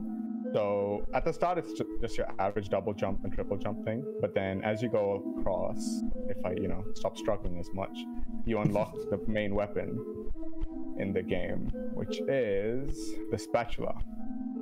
So we introduce it very early on, just to get the players used to it, and then after the tutorial is done, we start forcing them to use it. So the spatula is going to be with you throughout the entirety of the game. You can't progress without utilizing it, and it's also very annoying to use. It's the only way to kill enemies, and you know, if you get hit, it's just like a quick reset. So we planned the game around the player struggling to overcome this new mechanic, because everything else, if you're not equipping the spatula, your player is a lot easier to control. You've got your triple jumps, you've got movement, and it's fine. The second the spatula gets pulled out, you're no longer moving to the sides, but instead you have to utilize this giant stick. We combine the movement to incorporate how many spins you have with the spatula whenever you hit. So some enemies require more spins to actually kill them. So you're going to be switching in and off your forms just so you can get very big maneuverability, and then the second you're in the right place, you go down and you slam. And then yeah. So at the start, it's just as simple as getting up high enough to kill the enemies, but then later we start introducing some new mechanics, as I'll show in level 4. So over here, even though the stage starts as normal as others, we incorporate Jam, which adds some maneuverability to your spatula, even though it's still as hard to control. You can switch to the big screen. It's more easy to demonstrate the shape. Sorry? I recommend to use it. Okay. It's fine. Yeah. Sorry. So, after adding maneuverability to the spatula as well, we're forcing the players to no longer stick to the single form, as the jumps are no longer possible with just your triple jump. So over here, where these giant arches above us, and over here we have to use all the mechanics we've led to the player beforehand. So we've got the spatula and we've got a rebound, though these are just as unruly as the spatula itself. So we use the jam to allow players to control themselves and give a bit more maneuverability midair, and actually aim the path of rebound. So guys, if I can ask you a question, how did you get inspired for this game? I think the biggest inspiration was Benefodi's Getting Over It, because we wanted to have a platformer which was difficult to control. Other than that, it's just what you see. I can definitely see the inspiration. Yeah, and then the epitome of the entire game was teaching the player how to use each of the mechanics to face the final boss, which is where our final theme comes in, and the play on word Kitchen Nightmare. We said, are you ready?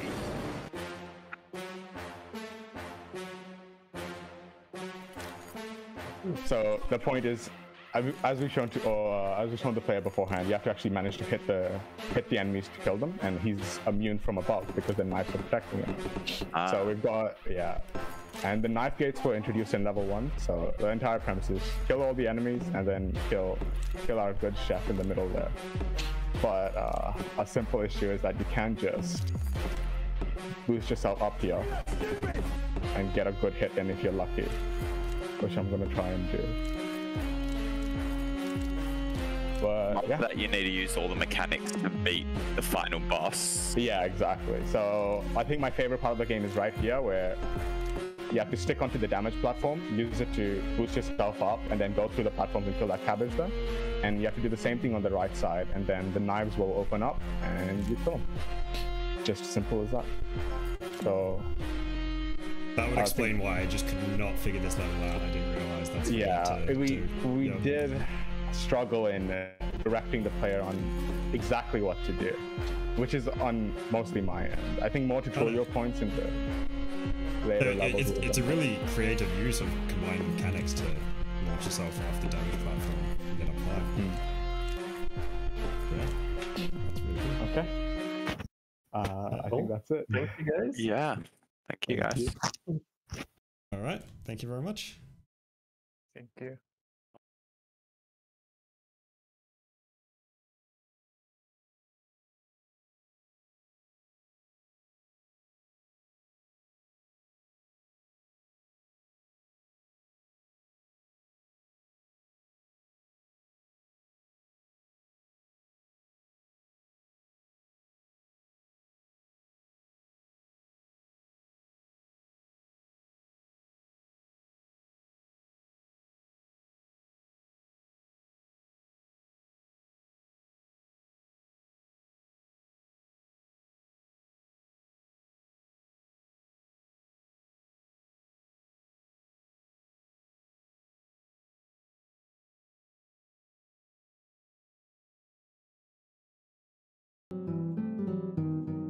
All right, last one for this round, and this is rounding out the Introduction to Game Design games. So yeah, if you haven't voted, watch this one, then go click on the link in the YouTube description and vote for the series of games. This is Begetting Over It, which we've been laughing about the title all semester.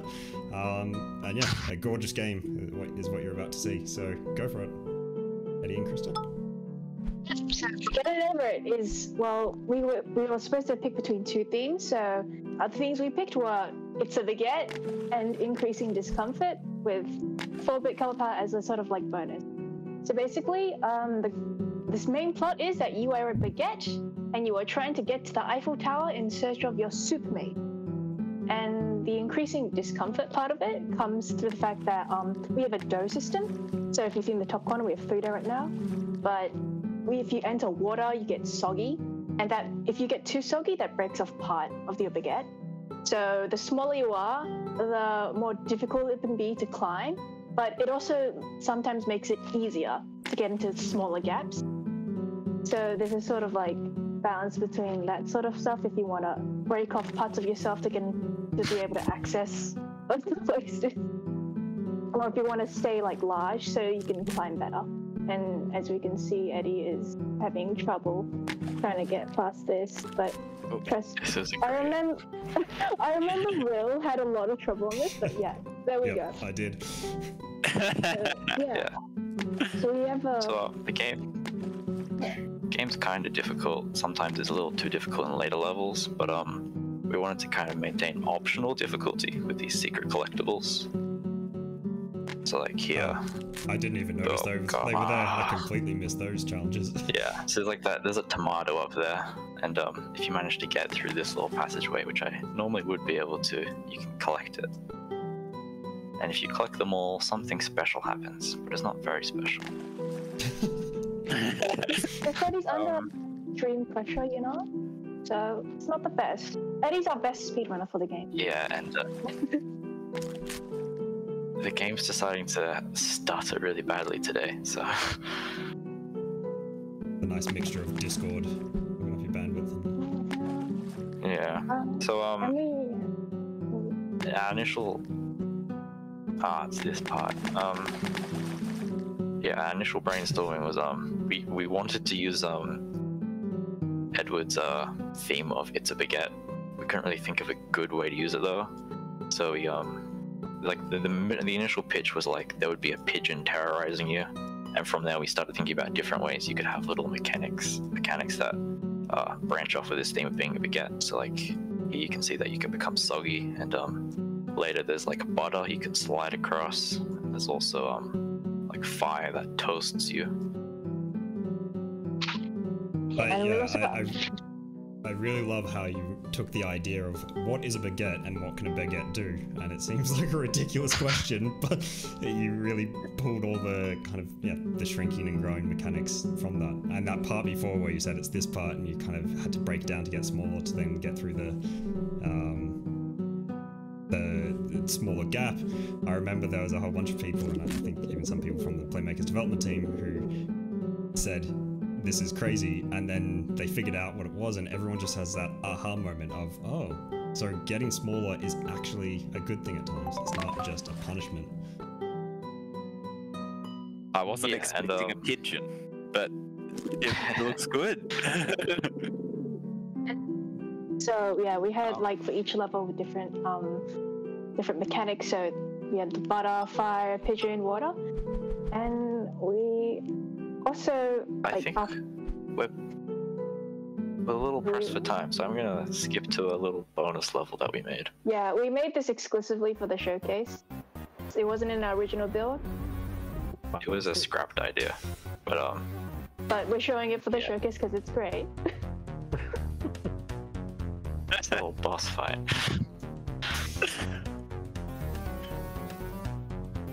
And yeah, so like I've also taken into consideration, I missed that completely, how your size would affect how you approach this battle. So if you lose some mass and become really tiny, you can just walk straight under the pigeon. But if you're big enough and you're skilled enough, you can actually just climb straight up him. is he also has He different has, phases. Wow. Yeah, game. The fight gets difficult over time and uses the fire and water mechanics to try and stop you. No. That's really nice. The fire that you added basically this for the instantly end. breaks off parts of you. Yeah, we get to see his final attack now. Oh. His eye laser. This was a fun one. Nice.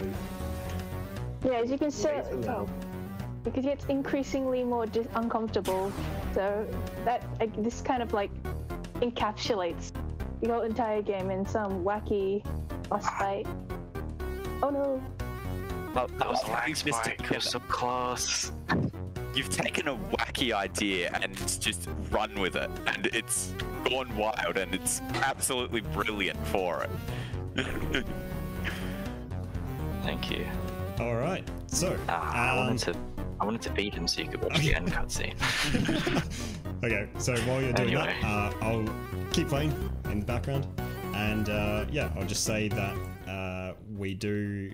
Again, this is the end of this section, so we're going to take another 5-minute break. We're going to come back and we're going to look at some more projects. So the projects coming up are more of our research projects. We've got animation projects. We've got projects from our introduction to computer graphics subject, so a lot of low-level graphics programming going on there, and a few projects from our alumni and students working in game jams. So we've got a whole batch of things coming up next.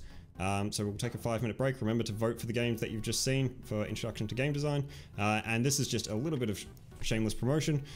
So both Krista and Eddie are in the Playmakers dev team this year. So if you haven't heard of it, Playmakers dev team is an extracurricular game development project that we run every year. And it's by essentially you apply to get in, and we you can be for credit. We can organize that, but usually a lot of the team members are just doing it as an extra game to add to their portfolio.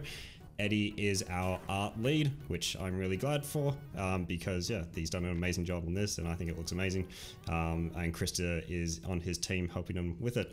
So yeah, if you are interested in the Playmakers dev team, just ask me, I can give you more information. Otherwise, we'll probably be showing off the game from this year at the Spring Showcase at the end of the year, if we can hopefully have it in person. Otherwise, you can check out the Spring Showcase from last year, and we'll post the link in YouTube in a moment, just so that you can check it out. And yeah, you can see all the games from last year, from the spring, and including the Playmakers dev team game as well from last year. So yeah, take a 5-minute break and we'll come back soon.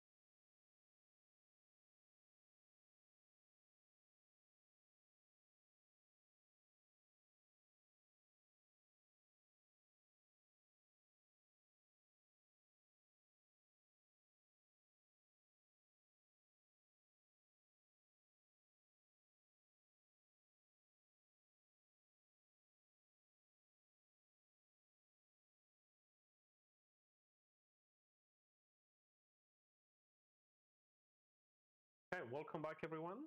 I hope you guys managed to stretch your legs and get some water. We have around a whole bunch of really cool projects, and these are not games per se, projects per se, but these are really cool computer graphics stuff, 3D animation, and a whole bunch of subjects related to what we do in the game stuff. So the next team, it's from 3D animation, and we've got Joshua, Riley, Claudia, and Roy. Guys, can you please show us your game? Sorry, your 3D animation. We've been working on our 3D animation project, Skirmish on the Stormy Seas. So the subject basically takes you through the 3D animation pipeline. It began as a storyboard, and we learnt techniques in Unity, such as physics-based animations, inverse kinematics, rendering techniques, and post-processing, which we put together to bring our story to life. Now we're excited to present to you Skirmish on the Stormy Seas. Take it away, Riley. Here we are.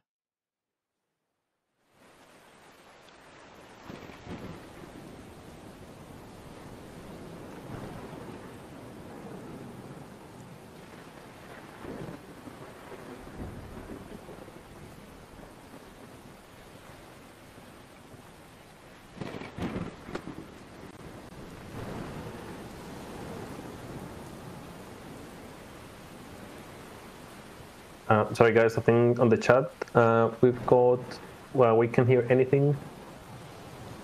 No audio?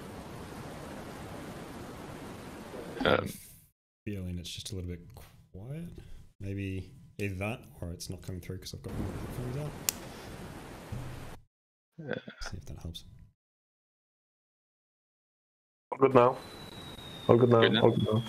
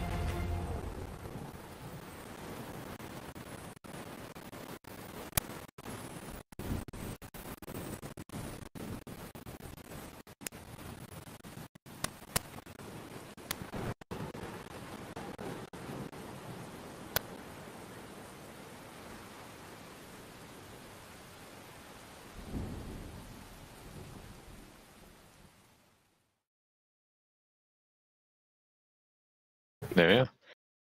So that is our animation. Yeah, that was awesome, guys. Yeah. That was really cool. Don't know if we have time, but I really want to ask you this question. Can you tell us about the process to make it all happen? So process to make it, well, first we came up with a short storyboard for what we wanted in that. The assets to use, most of them we managed to have from a Unity package, Unity pack that Josh found. The water though, we couldn't really find ones we wanted to do, so I ended up making my own water simulation type thing using layered Perlin noise for that, and learned scripts for the boats. So they all that's a fair effort just to get water. Yeah, turned out really nice. But yeah, and then sort of from the scenes from the storyboard, split them all up, each take a few scenes, and yeah, just all using in the one Unity project. So ended up quite well. Were each of the group members in charge of different aspects? Like one person was handling character rigging, one person handling lighting, one person handling environment, or was it all just kind of taking care to an of extent? We had like prefabs of everything we wanted that we all sort of made, and then like the starting scenes. Say like Josh would do some of the starting scenes. Rory would do some of the scenes where like the pirates going onto the merchant ship, or Claudia and I would do some of the battle scenes and so forth. So we'd each take individual parts. Very nice. Nice. I think that's all we have time for, guys, but thank you very much for presenting your graphics project. Yeah, very impressive. Thanks, guys. Thank you.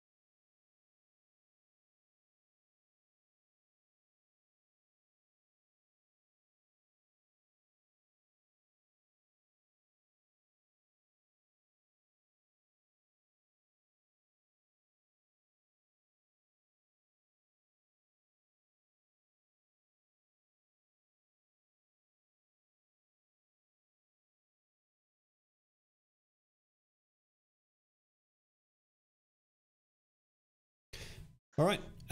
Next up, we have another project, another animation from 3D Computer Animation. This is the Daymare of Tobias Truman, and I always have trouble saying the Daymare. My brain freaks out with it, but I really like the title. So go ahead. Okay. So we've got here. Oh, sorry, I'm getting feedback. Hang on. There we go. So I just had to turn off the thing there. Okay, so just going through the project. So our group, we had a bit of a brainstorming session, a bit like the other team, trying to work out what we're going to come up with. We worked very organically together. We each sort of had bits and pieces that we'd take, but we'd also wanted to try out the different parts as well ourselves. So we all had a go at different pieces. One of the big things that we wanted to bring into this project was the cinematic style. So we had a bit of I guess, a checklist of things that we wanted to include, but obviously trying to make them fit into the story as well. So some of those classic things like a Dutch tilt, a dolly zoom, like some of the cool camera positionings and things like that, but also drawing from some cinema movies that we were inspired by, which was sort of Pacific Rim and Blade Runner and stuff like that. So we went for it's very moody, very sort of dark and mysterious, but it's sort of the story unfolds as we go. So I'll get into it now.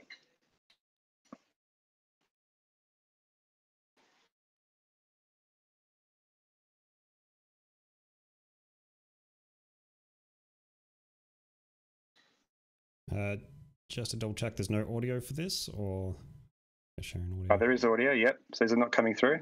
I think it's with the Discord stream. You have to share the audio. We might have to just keep rolling with it for the moment. So yeah, feel free to talk over it if you'd like. Okay. Where's the...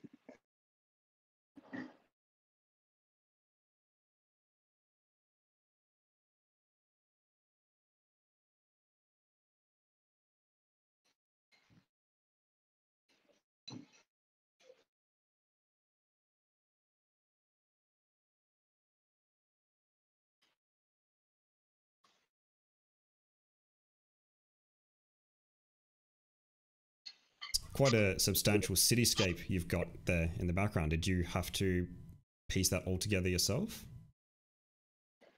We used an asset for that one, and we sort of manipulated it to what we needed for the project.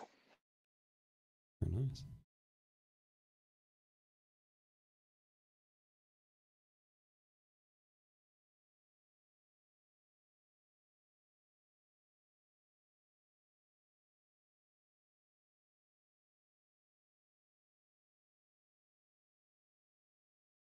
Fair.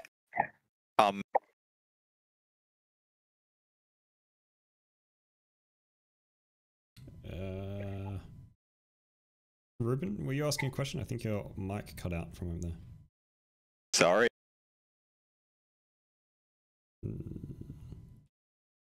Okay, there it is. Very nice. That's really cool. Apologies about the audio. It does have a really cool music track there at the end, which it heightens the impact of some of the punches and things like that. But anyway. So I feel like in a lot of the 3D animations I've seen in the past, there hasn't been as much like fight scene choreography, and I know that's a very specific skill set to really sell a good fight scene. So how did you find working with that? We found some animations online, and we also then obviously had to match them.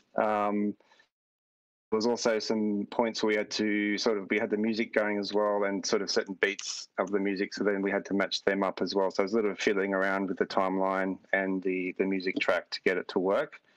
And then obviously the slow-mo effect, that was a bit tricky to get exactly right, but yeah, bit of trial and error, and yeah, just working it till it worked. Very nice. And if you had more time on it, what would be the next thing that you'd try to polish? You could do a bit more with it. I think we could probably fix some of the lighting. We could probably fix some of the extra effects as well. So we used a bit of post-processing in there, but we wanted to do see some more things as well, to sort of get that dreamscape feel at the start. Yeah, so there's probably a few things like that, just sort of nailing the atmosphere a bit more. All right. Anyone else from the group? Right. Is there anyone else from the group want to talk about what we wanted to do? Maybe I think like we try to like do a bit of camera, like we want to add more effect on the camera, but it just like the time as well last time. So for the choreography is like I also like actually I want to add on something, but because the limited of time as well, but actually everything is fine. I try to combine like from the movement like I saw in like a fight scene in some movies as well. So yeah, actually that's all, I guess. Fantastic. Well, thank you very much. We have to move along, but yeah, that was very good. Thank you for sharing. Yeah, thanks guys. Yeah.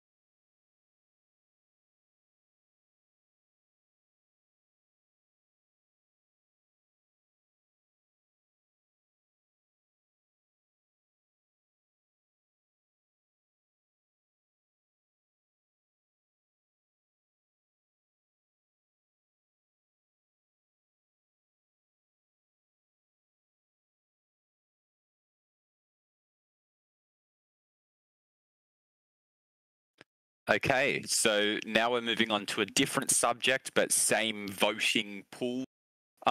This is computer graphics projects. So this is Earth 616. Take it away, guys. Okay, thank you. Hi, everyone. So this is Galaxy Construction Company. We are glad to join this event. We are a team of 2 programmers. Our project is a 3D web application made with 3JS using WebGL.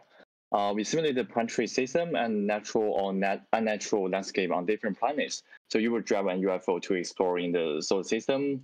And during this exploration, you may interact and fall into different scenes on some of the planets, such as alien base and stormy world or island.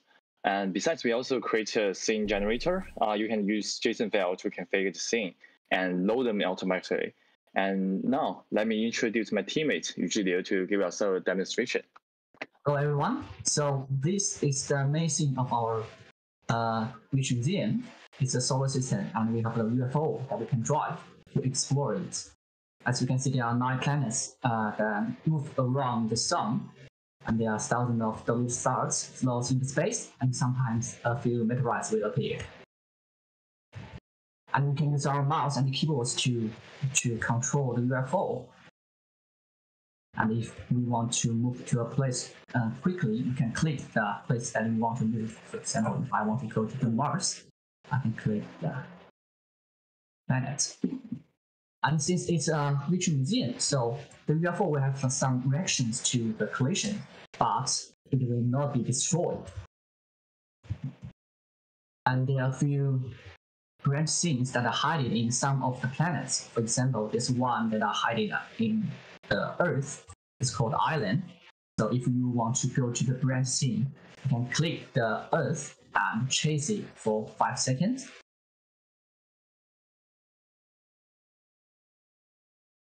And then you will be redirected to this branch scene called Island. So it describes an island on the sea. There's stars on the sky, moon, and sometimes a few meteorites will appear as well. So this is the water. You can see the reflections and waves on the water. On the island, there's a white tower, an old house, and a person. So let me make the UFO smaller too, so we can see the person more clear. The person will have some reactions to our UFO. When we hide behind this person, she will do some predefined actions.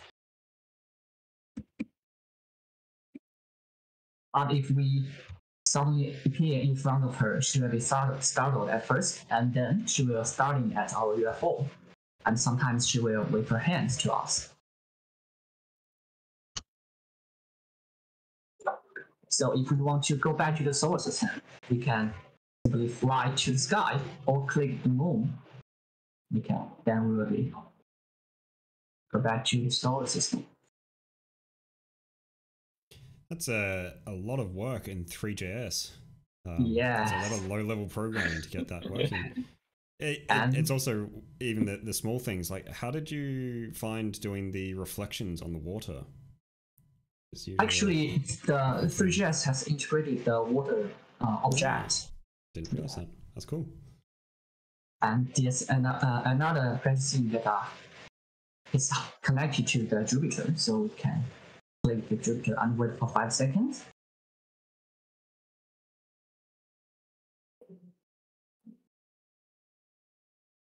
So this is stormy world.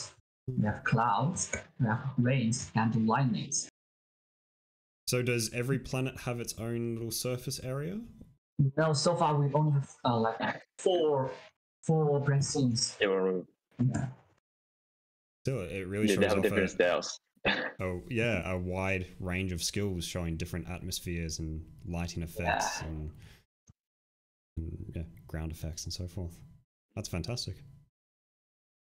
Yeah, really good job. It looks brilliant.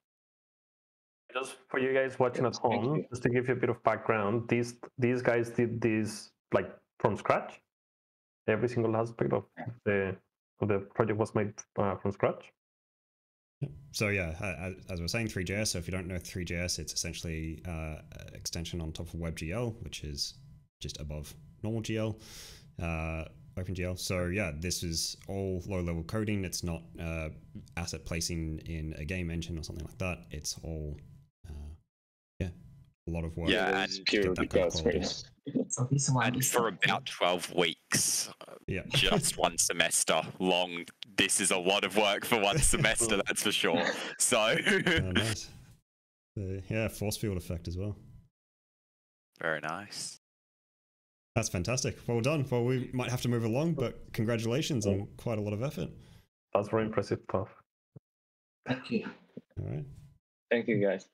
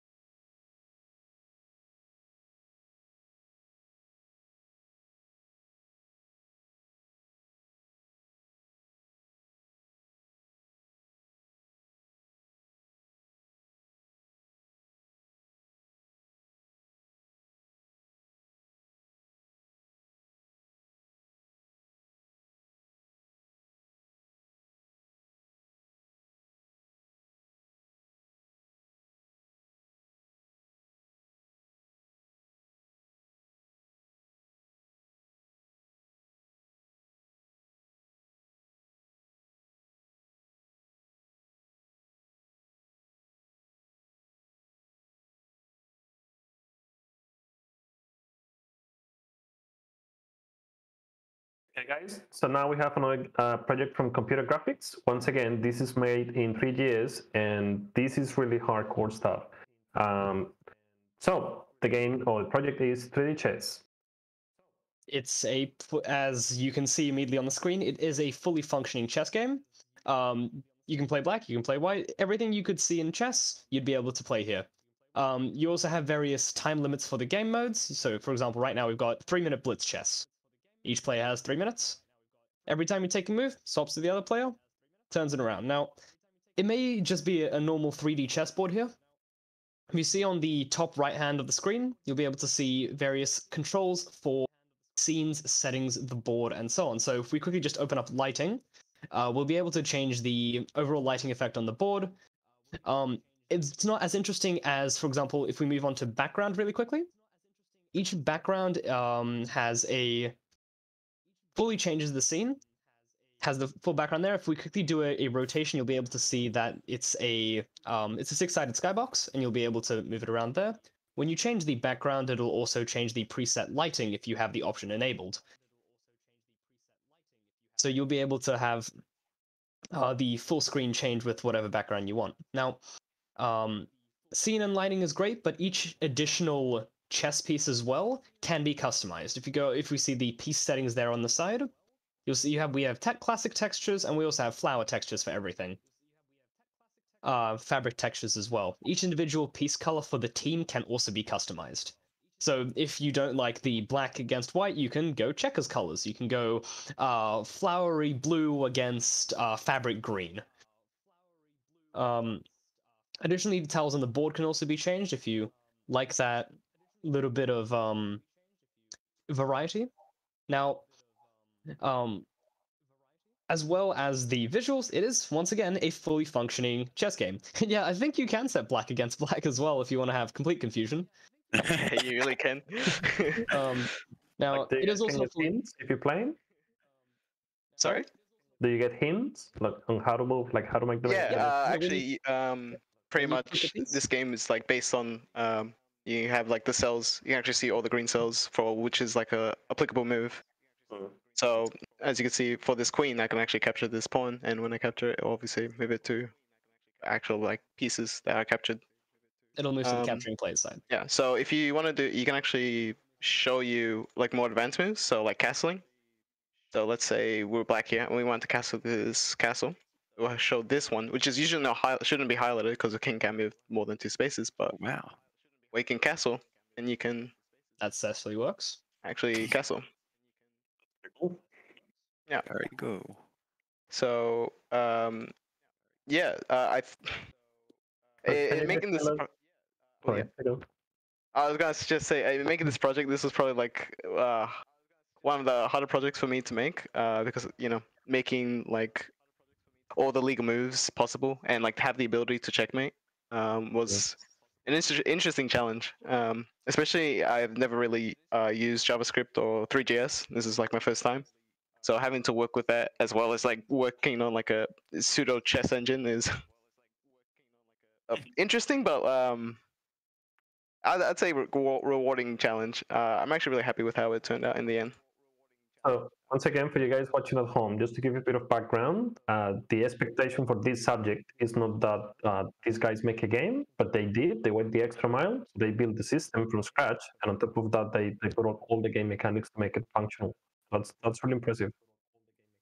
A question from the audience: does it interface with a chess engine? I'm imagining no, it isn't in there. Yeah. It's a self-contained system. It's self-contained. If I was to work on this project later, I would definitely actually make that an actual thing. So you can actually put in like other chess games from like chess.com or something like that. If you have like a string, you just put it in, like reload a game. You can also experiment with like saving games and loading games, all that stuff. I'd really like to work on that if I did have more time. Ooh, very nice.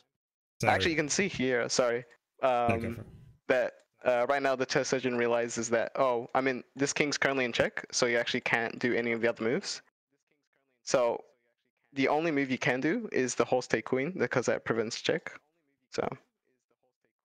Wow, that's a lot in 3JS. Yeah. So another shameless plug in the Playmakers dev team, Francisco is one of our 2 programming leads. So again, doesn't really surprise me that he's gone that extra mile to really hammer out a whole full chess engine as well as. No, Also, shout out to Jordan. Shout out to Jordan for the Hades inspiration. This game was inspired by Hades once again. I'd like to just come back here. Great. Ooh. Let's go.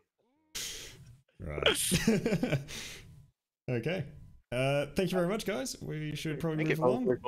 Thank you for having us. It was really good to see. Thank you, guys.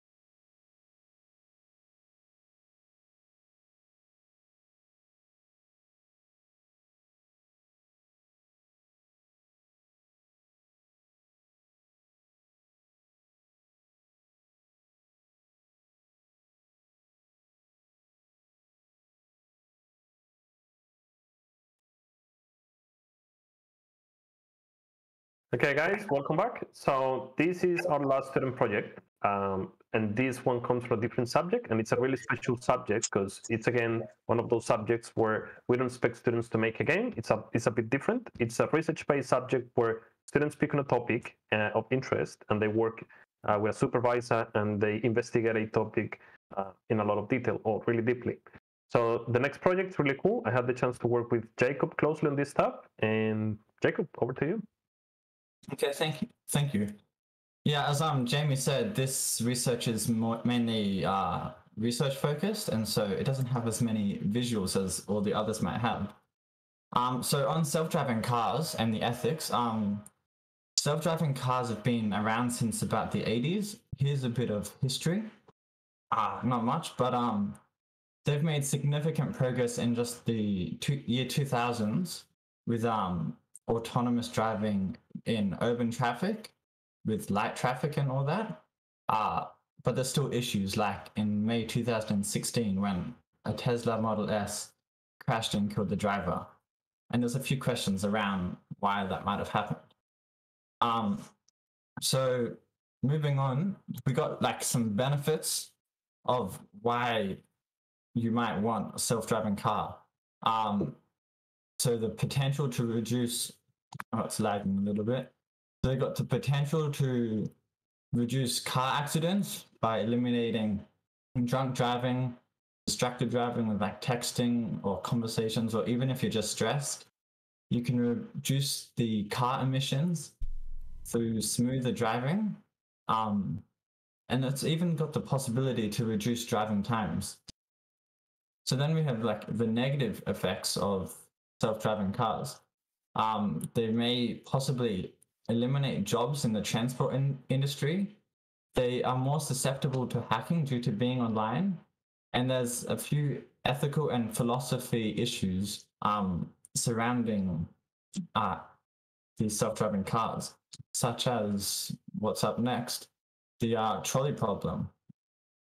So imagine you have an old man walking down in front of the car and you don't have enough time to stop. Would you A, swerve off the road where a group of like 5 kids are playing, for example, or continue straight and try your best to brake? Now, there could be many other like scenarios, like swerve in the other direction or something. But for the sake of the research, we're just trying to limit the scope just to keep it simpler. Otherwise, it will go for a long time, this research. So the aim isn't to come up with a solution when faced with the trolley problem, but to evaluate if a solution is possible using an AI or a neural network and a series of surveys.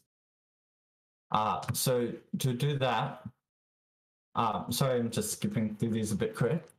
So we have some scopes here that we just to limit the scope of the project to just so the research doesn't go for a long time. The surveys that are conducted aren't so complex that no one would want to do them.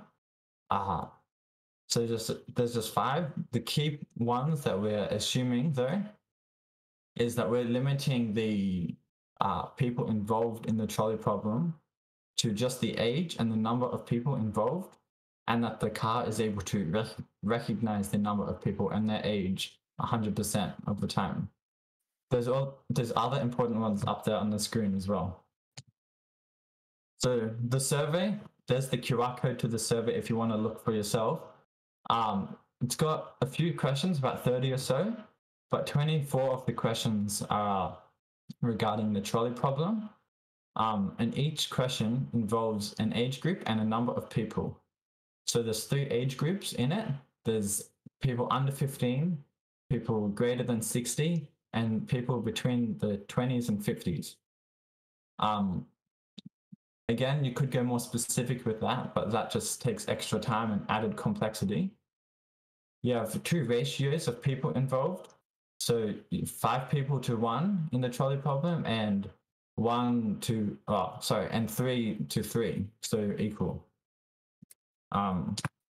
So the results of this, with 71 responses that I've had and 24 regarding the trolley problem in specific, that's about 1,704 answers if you multiply them together to use for the neural network. And it took each person about 10 to 12 minutes to complete. So this is an example of one of the questions that we might have. The majority of people chose to either save people that are younger or the group with more people. That's not everyone, as you can see below. And there might be some outliers, but I couldn't guarantee if they were trolling or not. So I couldn't remove them because that's just adding my own bias into it. So I just have to hope that with the numbers that would overcome any bias or any kind of trolling that I might inevitably have with a public survey. So this one here, this is how neural networks basically work. So they're taking an input, which will be the average age of each group, group A or group B, and the number of people involved. It'll process the input and then give an output of should it go in continue straight or change directions? So through a series of iterations through the 1,704 individual answers that I had, it achieved about an 80% accuracy, which is pretty good. If I had more data, I'd be able to have even more accuracy, I'm assuming. And so my conclusion of how it went is successful, that it is a viable option, but would need to be explored further. As an example as well, I have a thing to show real quick. If I can get it up, but it's a bit slow. So here, if we, for example, we go, the average age of people going straight is like, let's just say 50. And the number of people going straight will say 5. And then the average age of people in the other direction is 12. And then the number of people will go 5 as well. You can make your own guesses of what you think it will do. There's a problem, but hang on a second. It wants oh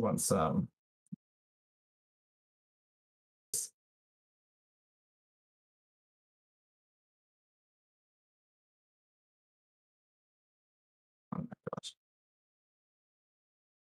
gosh. It should, so I'll just fix this quickly. It should pick the group with the younger age group, at least from me studying it. So if we go through, you see it should change directions, and in the other direction is with the average age of 5. Or yeah, or those numbers are the wrong way around, but average age of 5, if you remember me typing it in. So I can put a few others in. This is the source code of the project. If anyone is interested or anything, to have a look at it, make changes, make it even better, feel free. But yeah, that's the project, and I consider that a success of what's happened so far.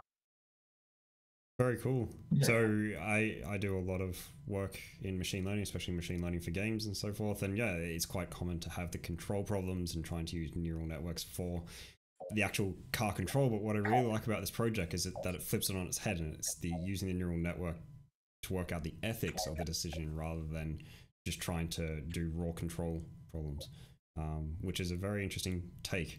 And I'm sure I'd love to see that kind of idea used for other ethical issues and other ethical problems as well. Yeah, I really like the methods that were used for this study, because we actually asked people, like real people, and put them in front of all these scenarios and had them make a decision. And that's what was used to train the AI agent. So that's really impressive. Very nice. Yeah, thank you. All right, thank you very much. Correct me if I'm wrong. No, okay. So the next 2 projects that we have are extracurricular ones and ones by our alumni. So that is essentially those are just extra at the end. So it closes our voting. So we'll show those 2 projects. So you'll have 10 to 15 minutes to go cast your vote. After that time, we are grabbing the winners straight away, and we'll be announcing them just probably closer to 8 o'clock. So if you haven't voted, please do it now. Please make sure you cast your vote for all 3 categories of Game Design Studio. So the 3rd year subject, Introduction to Game Design, the 2nd year an elective subject, and all these projects in 3D animation, computer graphics, and games and graphics project. All right, we will switch over to the next project. And yeah, thank you very much, Jacob. Thank you. Jacob.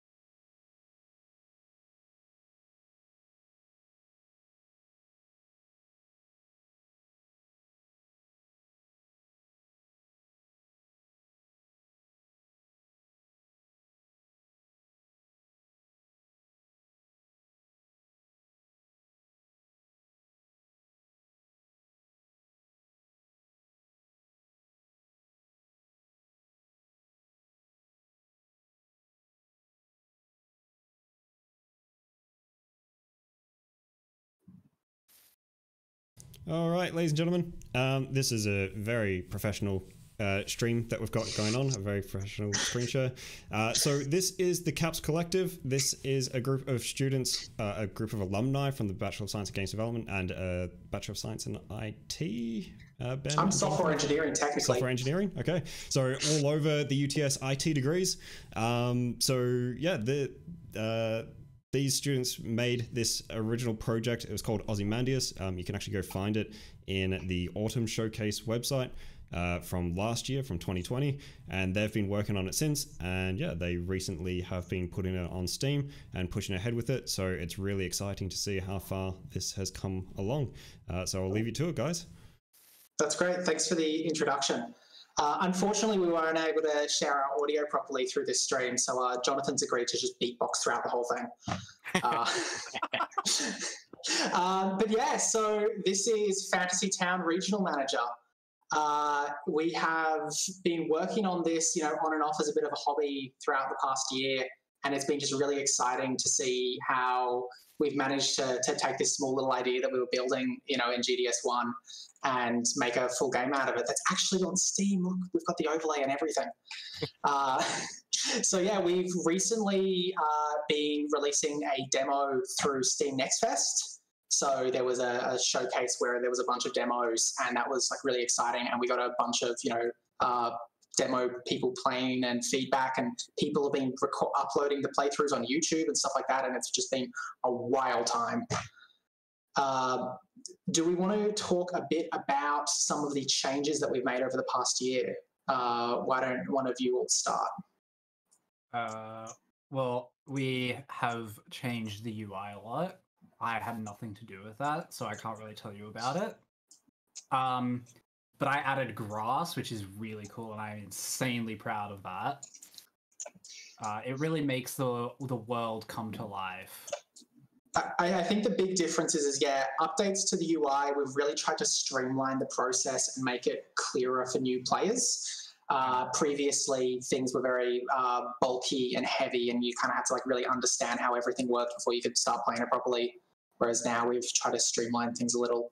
I think what we consistently forget about the big changes that have happened since we were running this as part of GDS1 was that we kind of realized that the mechanics lent themselves very well. We had buttons on the bottom for the buildings that you select. It took us a while to figure it out, but we'd actually built a collectible card game, basically. Yeah.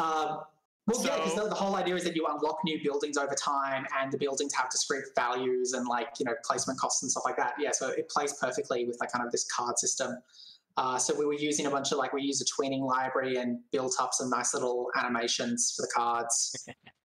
Yeah, that was a lot of fun. We really leaned into it, and I think now the best elevator pitch that we can give for the game is it's a town builder, but it's also a collectible card game, and that crossover twist is a hook unto itself.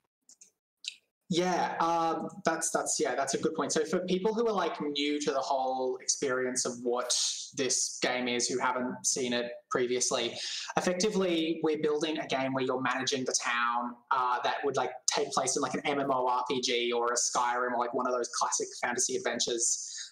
D&D comes to mind. A lot of the stories and things that we've told through it have just been D&D adventures gone awry that we've turned into these little newspaper events. It started as a fun writing exercise, and now it has turned into the dreaded slog of writing hundreds and hundreds of these newspaper articles. We have over 200 unique articles at this point in time, and we're going to need a lot more going towards release. Yeah, making replay. Oh, you go. Yep. I was going to say, pretty much most of what you're seeing, we did do in GDS1, by the way. It's a lot of background stuff that we did after that, and a little bit of the aesthetics on the buildings and the grass. But pretty much the majority of the game was created in GDS1, which is really fun. Yeah, a lot of these buildings have been modeled as well, which I think is a big change. It's a lot of differentiation and kind of stylistic choices, like the little anvils and stuff. Aria? Yeah, well, it's also worth noting that the game also took a change in like overall vision and design, like after GDS 1. So, for example, it was called Ozymandias beforehand, because the whole concept of the game was that basically your town would be destroyed constantly, and you'd have to rebuild it over and over again. And it was sort of like this roguelite element over that. And over time, that's the reason why we sort of made the change to Fantasy Town regional managers, because like it didn't fully that didn't fully reflect what the game was actually doing. The name Ozymandias, we wanted to go to more of like a light-hearted sort of fun with it. So a lot of mechanics have changed for that. So I think earlier on it was more about managing different resources, but now we've changed that to be focused on different heroes and different sort of adventures that you might get and how they interact with each other. So there are a couple of design things that also changed for the game as well in between. We also changed the name partially because of search engine optimization, we should be honest. There's a lot of other things called Ozymandias out there. True. Yeah. Yeah. So we recently put this up at this demo up at Next Fest, and we got a little bit of traction, and that has been a fun experience, but it has not been the most fun to get there. Taking this on beyond GDS 1 is a little bit different because you don't really have that organized time in your schedule to be working on this. So you have to figure out where in your life, taking a game to completion goes. And as they say, nobody ever tells you that when you make a game, you actually have to finish it. Yeah, we've really tried to make like reserve sort of like a few hours on the weekend or after work sometimes and stuff like that to kind of dedicate to it. But yeah, drumming up that motivation when you don't have marks and stuff like that, like when you don't actually have it like being graded every 2 weeks, definitely means you have to have more self-motivation. That's actually a really interesting insight, and I think it's one that applies to games and every project and everything, especially when you're doing a startup or making your own business or so forth. It's really about that motivation, that will to keep going on, and not having someone looking over your shoulder. And it's one of those hard things that even you take for granted in a standard job, that you may have a manager that's always giving you tasks to do, and those daily tasks keep you motivated to keep working through it. But when you have to decide your own tasks, decide your own priorities and your own project, and it's years in the making, it can be very hard. So the fact that you guys have continued working on this and found time out of your busy careers to keep iterating on it and keep improving on it is a testament to your determination. Fantastic. Yeah, thanks. I think the other thing is also, when we first finished, Game Development Studio, we said to ourselves, like, there's probably only like 20% tops left. Like, we're 80% to a full release. And here's the thing, we weren't wrong about that. Like, we were 80% in terms of features, but that last 20%, like, you don't realize how much that is. Yep. Because it's all that polished work, like really making it feel like a proper game, getting it to like a sales ready. Even like a lot of the stuff, like we've learned how to like manage a social media account and stuff. Like none of us have really done that before. Yeah. We've learned how to set up DevOps pipelines to push the games to Steam. Getting this thing up on Steam and understanding how to deal with that. We actually had to do a hotfix during Next Fest when we had German and French players contacting us saying that the game broke. Yeah, this is a fantastic specifically story. Because of localization issues. Who would have known? There was a bug where it just would not run for specifically French people. And lest we forget the M1 bug with the M1 chip that has a hilarious solution. Yeah. So with that localization issue, the problem is that different languages pass like decimal points differently. So sometimes they use commas or else they put spacing differently. And what was happening is the save file was trying to read it in German or in French, and because we had written it in English, it was freaking out. Yeah. All the minor polish things that you don't even stop to think about when you start to release globally. Well, you have to start supporting platforms and having that pipeline together and understanding how your ticketing process works and how you're going to be able to make sure that your release runs on at least like 80% of people's computers is is a challenge that you don't really think about when you're going through the subject. Awesome. Well, I might have to stop it there, but thank you very much for coming back and sharing. And yeah, with all these showcases, if you have more updates, come and show us again. I love seeing how this game progresses every single time. And especially thanks for the time.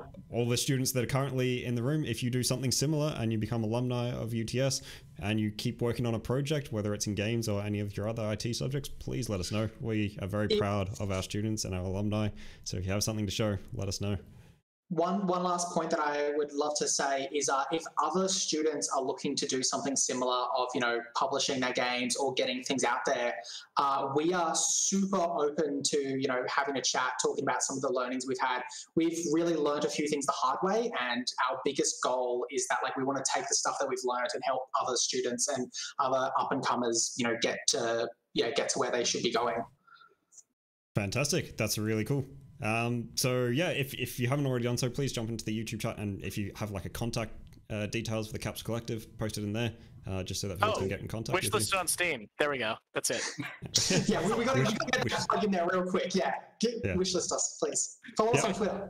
Go to Steam, wish list it, download the demo if it's still available. And yeah, all of that helps these guys out. So thank you very much, guys. And we have one more project, and then we'll get to the winners of the showcase. Bye, guys. Bye. Good luck, everyone.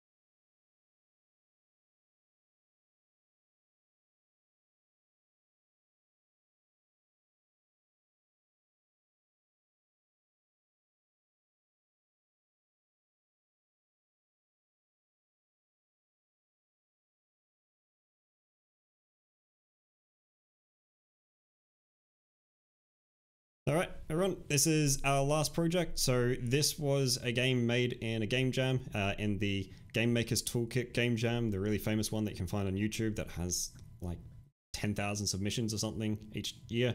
So yeah, this team, I think, right, you're all from the Playmakers dev team.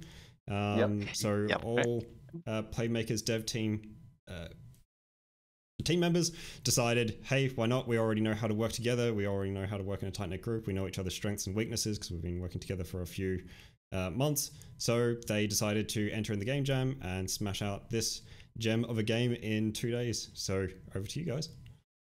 Yep. So yeah, I think we got top 200 overall for this game, and top 35 for presentation.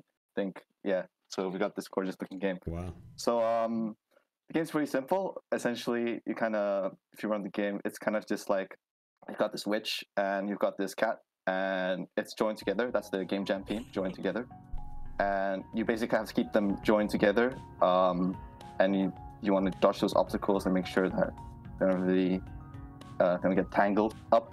You can release the cat. You can throw the cat essentially, and you have to make sure not to. You have to catch it back again. Make sure you don't just lose it. Yeah. So. So. It makes me laugh. Yeah. Every So time. I think. Yeah. So I think I don't know. I think I found the team quite interesting. So out of the PDT, I think we kind of took people who were just really I think we took a couple people that had some cool talents. I guess we had a good technical art, so we had cool kind of effects, especially the photo effect. We had a good animation artists. We made our own audio, so unlike any other game, I think we custom made our audio and made it look good. I think we had someone who completely was audio the entire jam. We had programmers, and we had someone kind of sorting out the team as well. We had a project manager of some sorts. So shout out to Beatrice and Jake, right, for the visuals. Yeah, and the audio? Beatrice for the art. Beatrice isn't here unfortunately, and then Jake's here with for the audio. So Beatrice helped out with the art, the animation, and partially the music as well. And I did pretty much all the audio, the sound effects, and the music. Yeah. Combo for the visuals. No wonder you got in the top 35 with the visuals combined with the visuals and audio for the presentation. Jordan for technical art. Good, Jordan. Yeah, we had a lot of challenges with like this design. We really tried to make the game fun, but we were just having a lot of trouble just finding what was fun. And so like we finally found out how to make the game fun in like the last 12 hours, and we're like, oh, okay, now we have something. And then started to iterate on it. Very cool.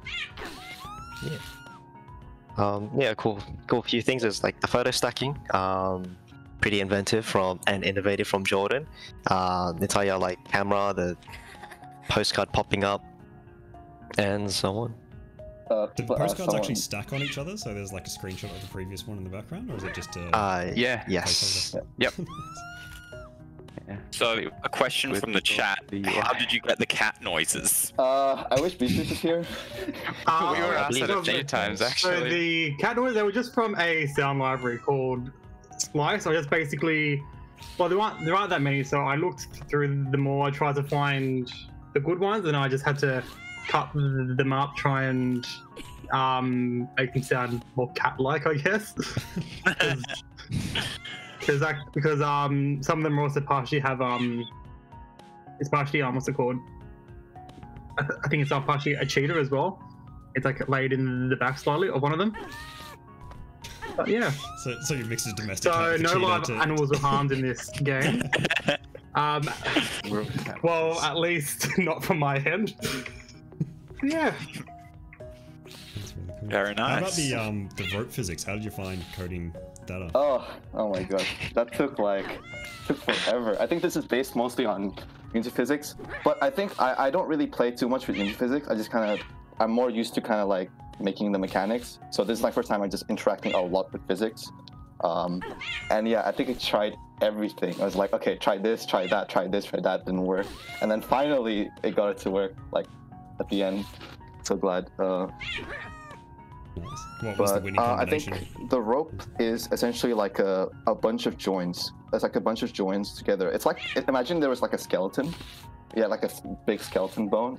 And you kind of just dangle it around, essentially. And yeah, that's basic gist of it, actually. It's pretty much built in that way. Fantastic. All right, thank you very much, and thanks for sharing. And yeah, everyone else, keep an eye out for game jams, whether they're held at UTS, whether one's online. There's always one going on at itch.io. But yeah, the Game Maker's Toolkit is definitely one to note, and if you do well in it, it's a lot of notoriety, so it's well worth taking a chance on it. And yeah, you can do it by yourself, or you can do it in a small team, or even a larger team. So I think that this PDT group is 5 members, 6 members. That's already getting on the larger side for a game jam. That's not the size of full Playmakers dev team. That's we got 18 people I think running this semester. But yeah, there's just a subset of the team here. But yeah, in a game jam, there's usually not that many people. So yeah, if you want to join in with one of your friends, make a game, get some recognition if you do well in it. Yeah, absolutely. And then yeah, with these kind of showcases, share it with us, show it off like this, so that we can show the rest of the world with the rest of the students. All right, we will take just a quick 2-3 minute break to make sure we've got the winners all noted down from your voting, and we'll come back and we'll announce those winners. So we'll be right back. See you in a minute or two. Yeah. Thank you.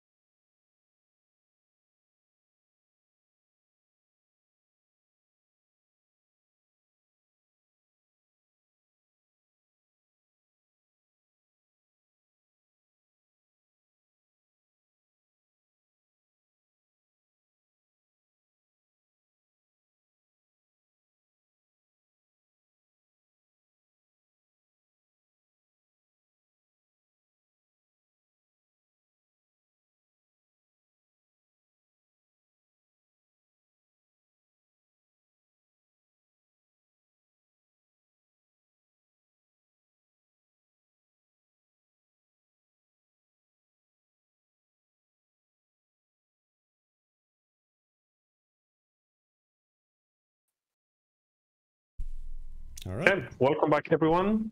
And this is the most exciting part of the night. This is the time where we get to announce the winners of each category. So are you guys ready for this? Yep. I suppose we have to be excited because chat's going to be delayed. What's chat going to be like? They're saying it's been 3 minutes. We took too long. They've all bailed out. So Will, can you please restream my screen? Yep. Thank you. Okay. Okay, sweet. So, just to give you guys a bit of numbers, we've got a really amazing response. We've got 222 votes for Game Design Studio 1, 234 votes for Intro to Game Design, and 156 votes for all the other projects, which is really impressive. By the way, thank you guys for sticking around. I know it's 3 hours of your life in front of a screen, and we truly appreciate that. So, are you guys ready to hear all the winners? I feel like we're getting a drum roll from the organizing committee. So, the best game in Game Design Studio 1 is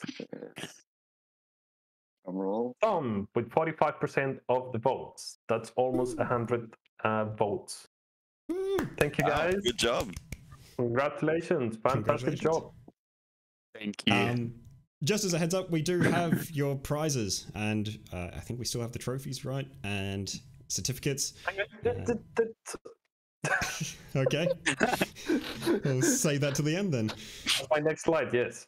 Okay. Okay, nice. Jumping the gun. Go for it. Okay. So, best game in Intro to Game Design.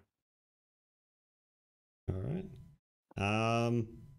So, it's Vampirate and Getting Over It. So, because these are quite close, in the grand scheme of these voting schemes, whenever we do these showcases, we look for clear winners. In this case, that is actually not a very statistically significant difference between the votes. So, we have 2 winners. So, congratulations to both Vampirate and Getting Over It for a job well done. And yeah, it's fantastic to see. So, congratulations. Yay. Well done. Next, the best student project in 3D animation, games and graphics project, and computer graphics. Yes, that will be going to the Daymare of Tobias Truman. Congratulations, that well deserved. Very nice, guys. Congratulations, everybody. Yes. So, I presume at this point you're wondering what the prices are, isn't it? Yes, I'm very curious. I didn't know anything about this. Okay, cool. So the prices are a $50 gift card for each of the members in each team, and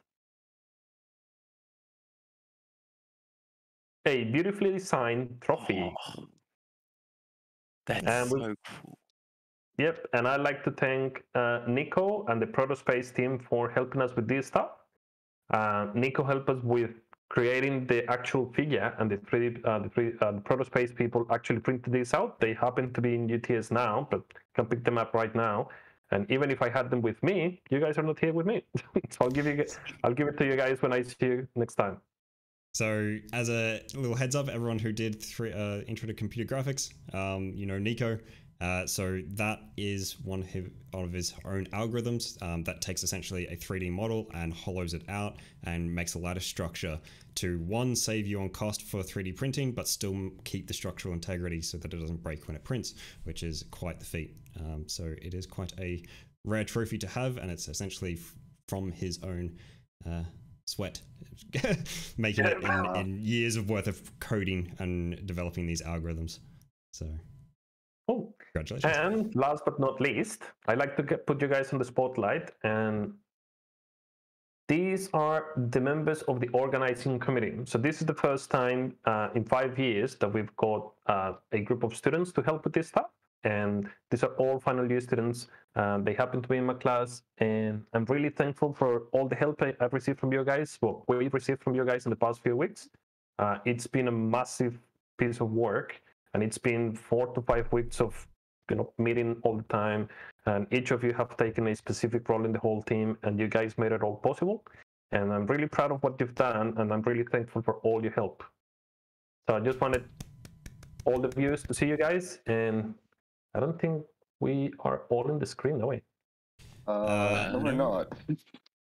I think. Oops. No. Focus on Agida. That's all the people that are in the chat at the moment. Yes. Okay, cool. Guys, I think this is it. Once again, thank you so much for sticking around, and stay tuned for a amazing night full of games. And thank you guys again, like the organizing committee, for all the help. By the way, I think you can see me now. These are the prizes. I have them with me.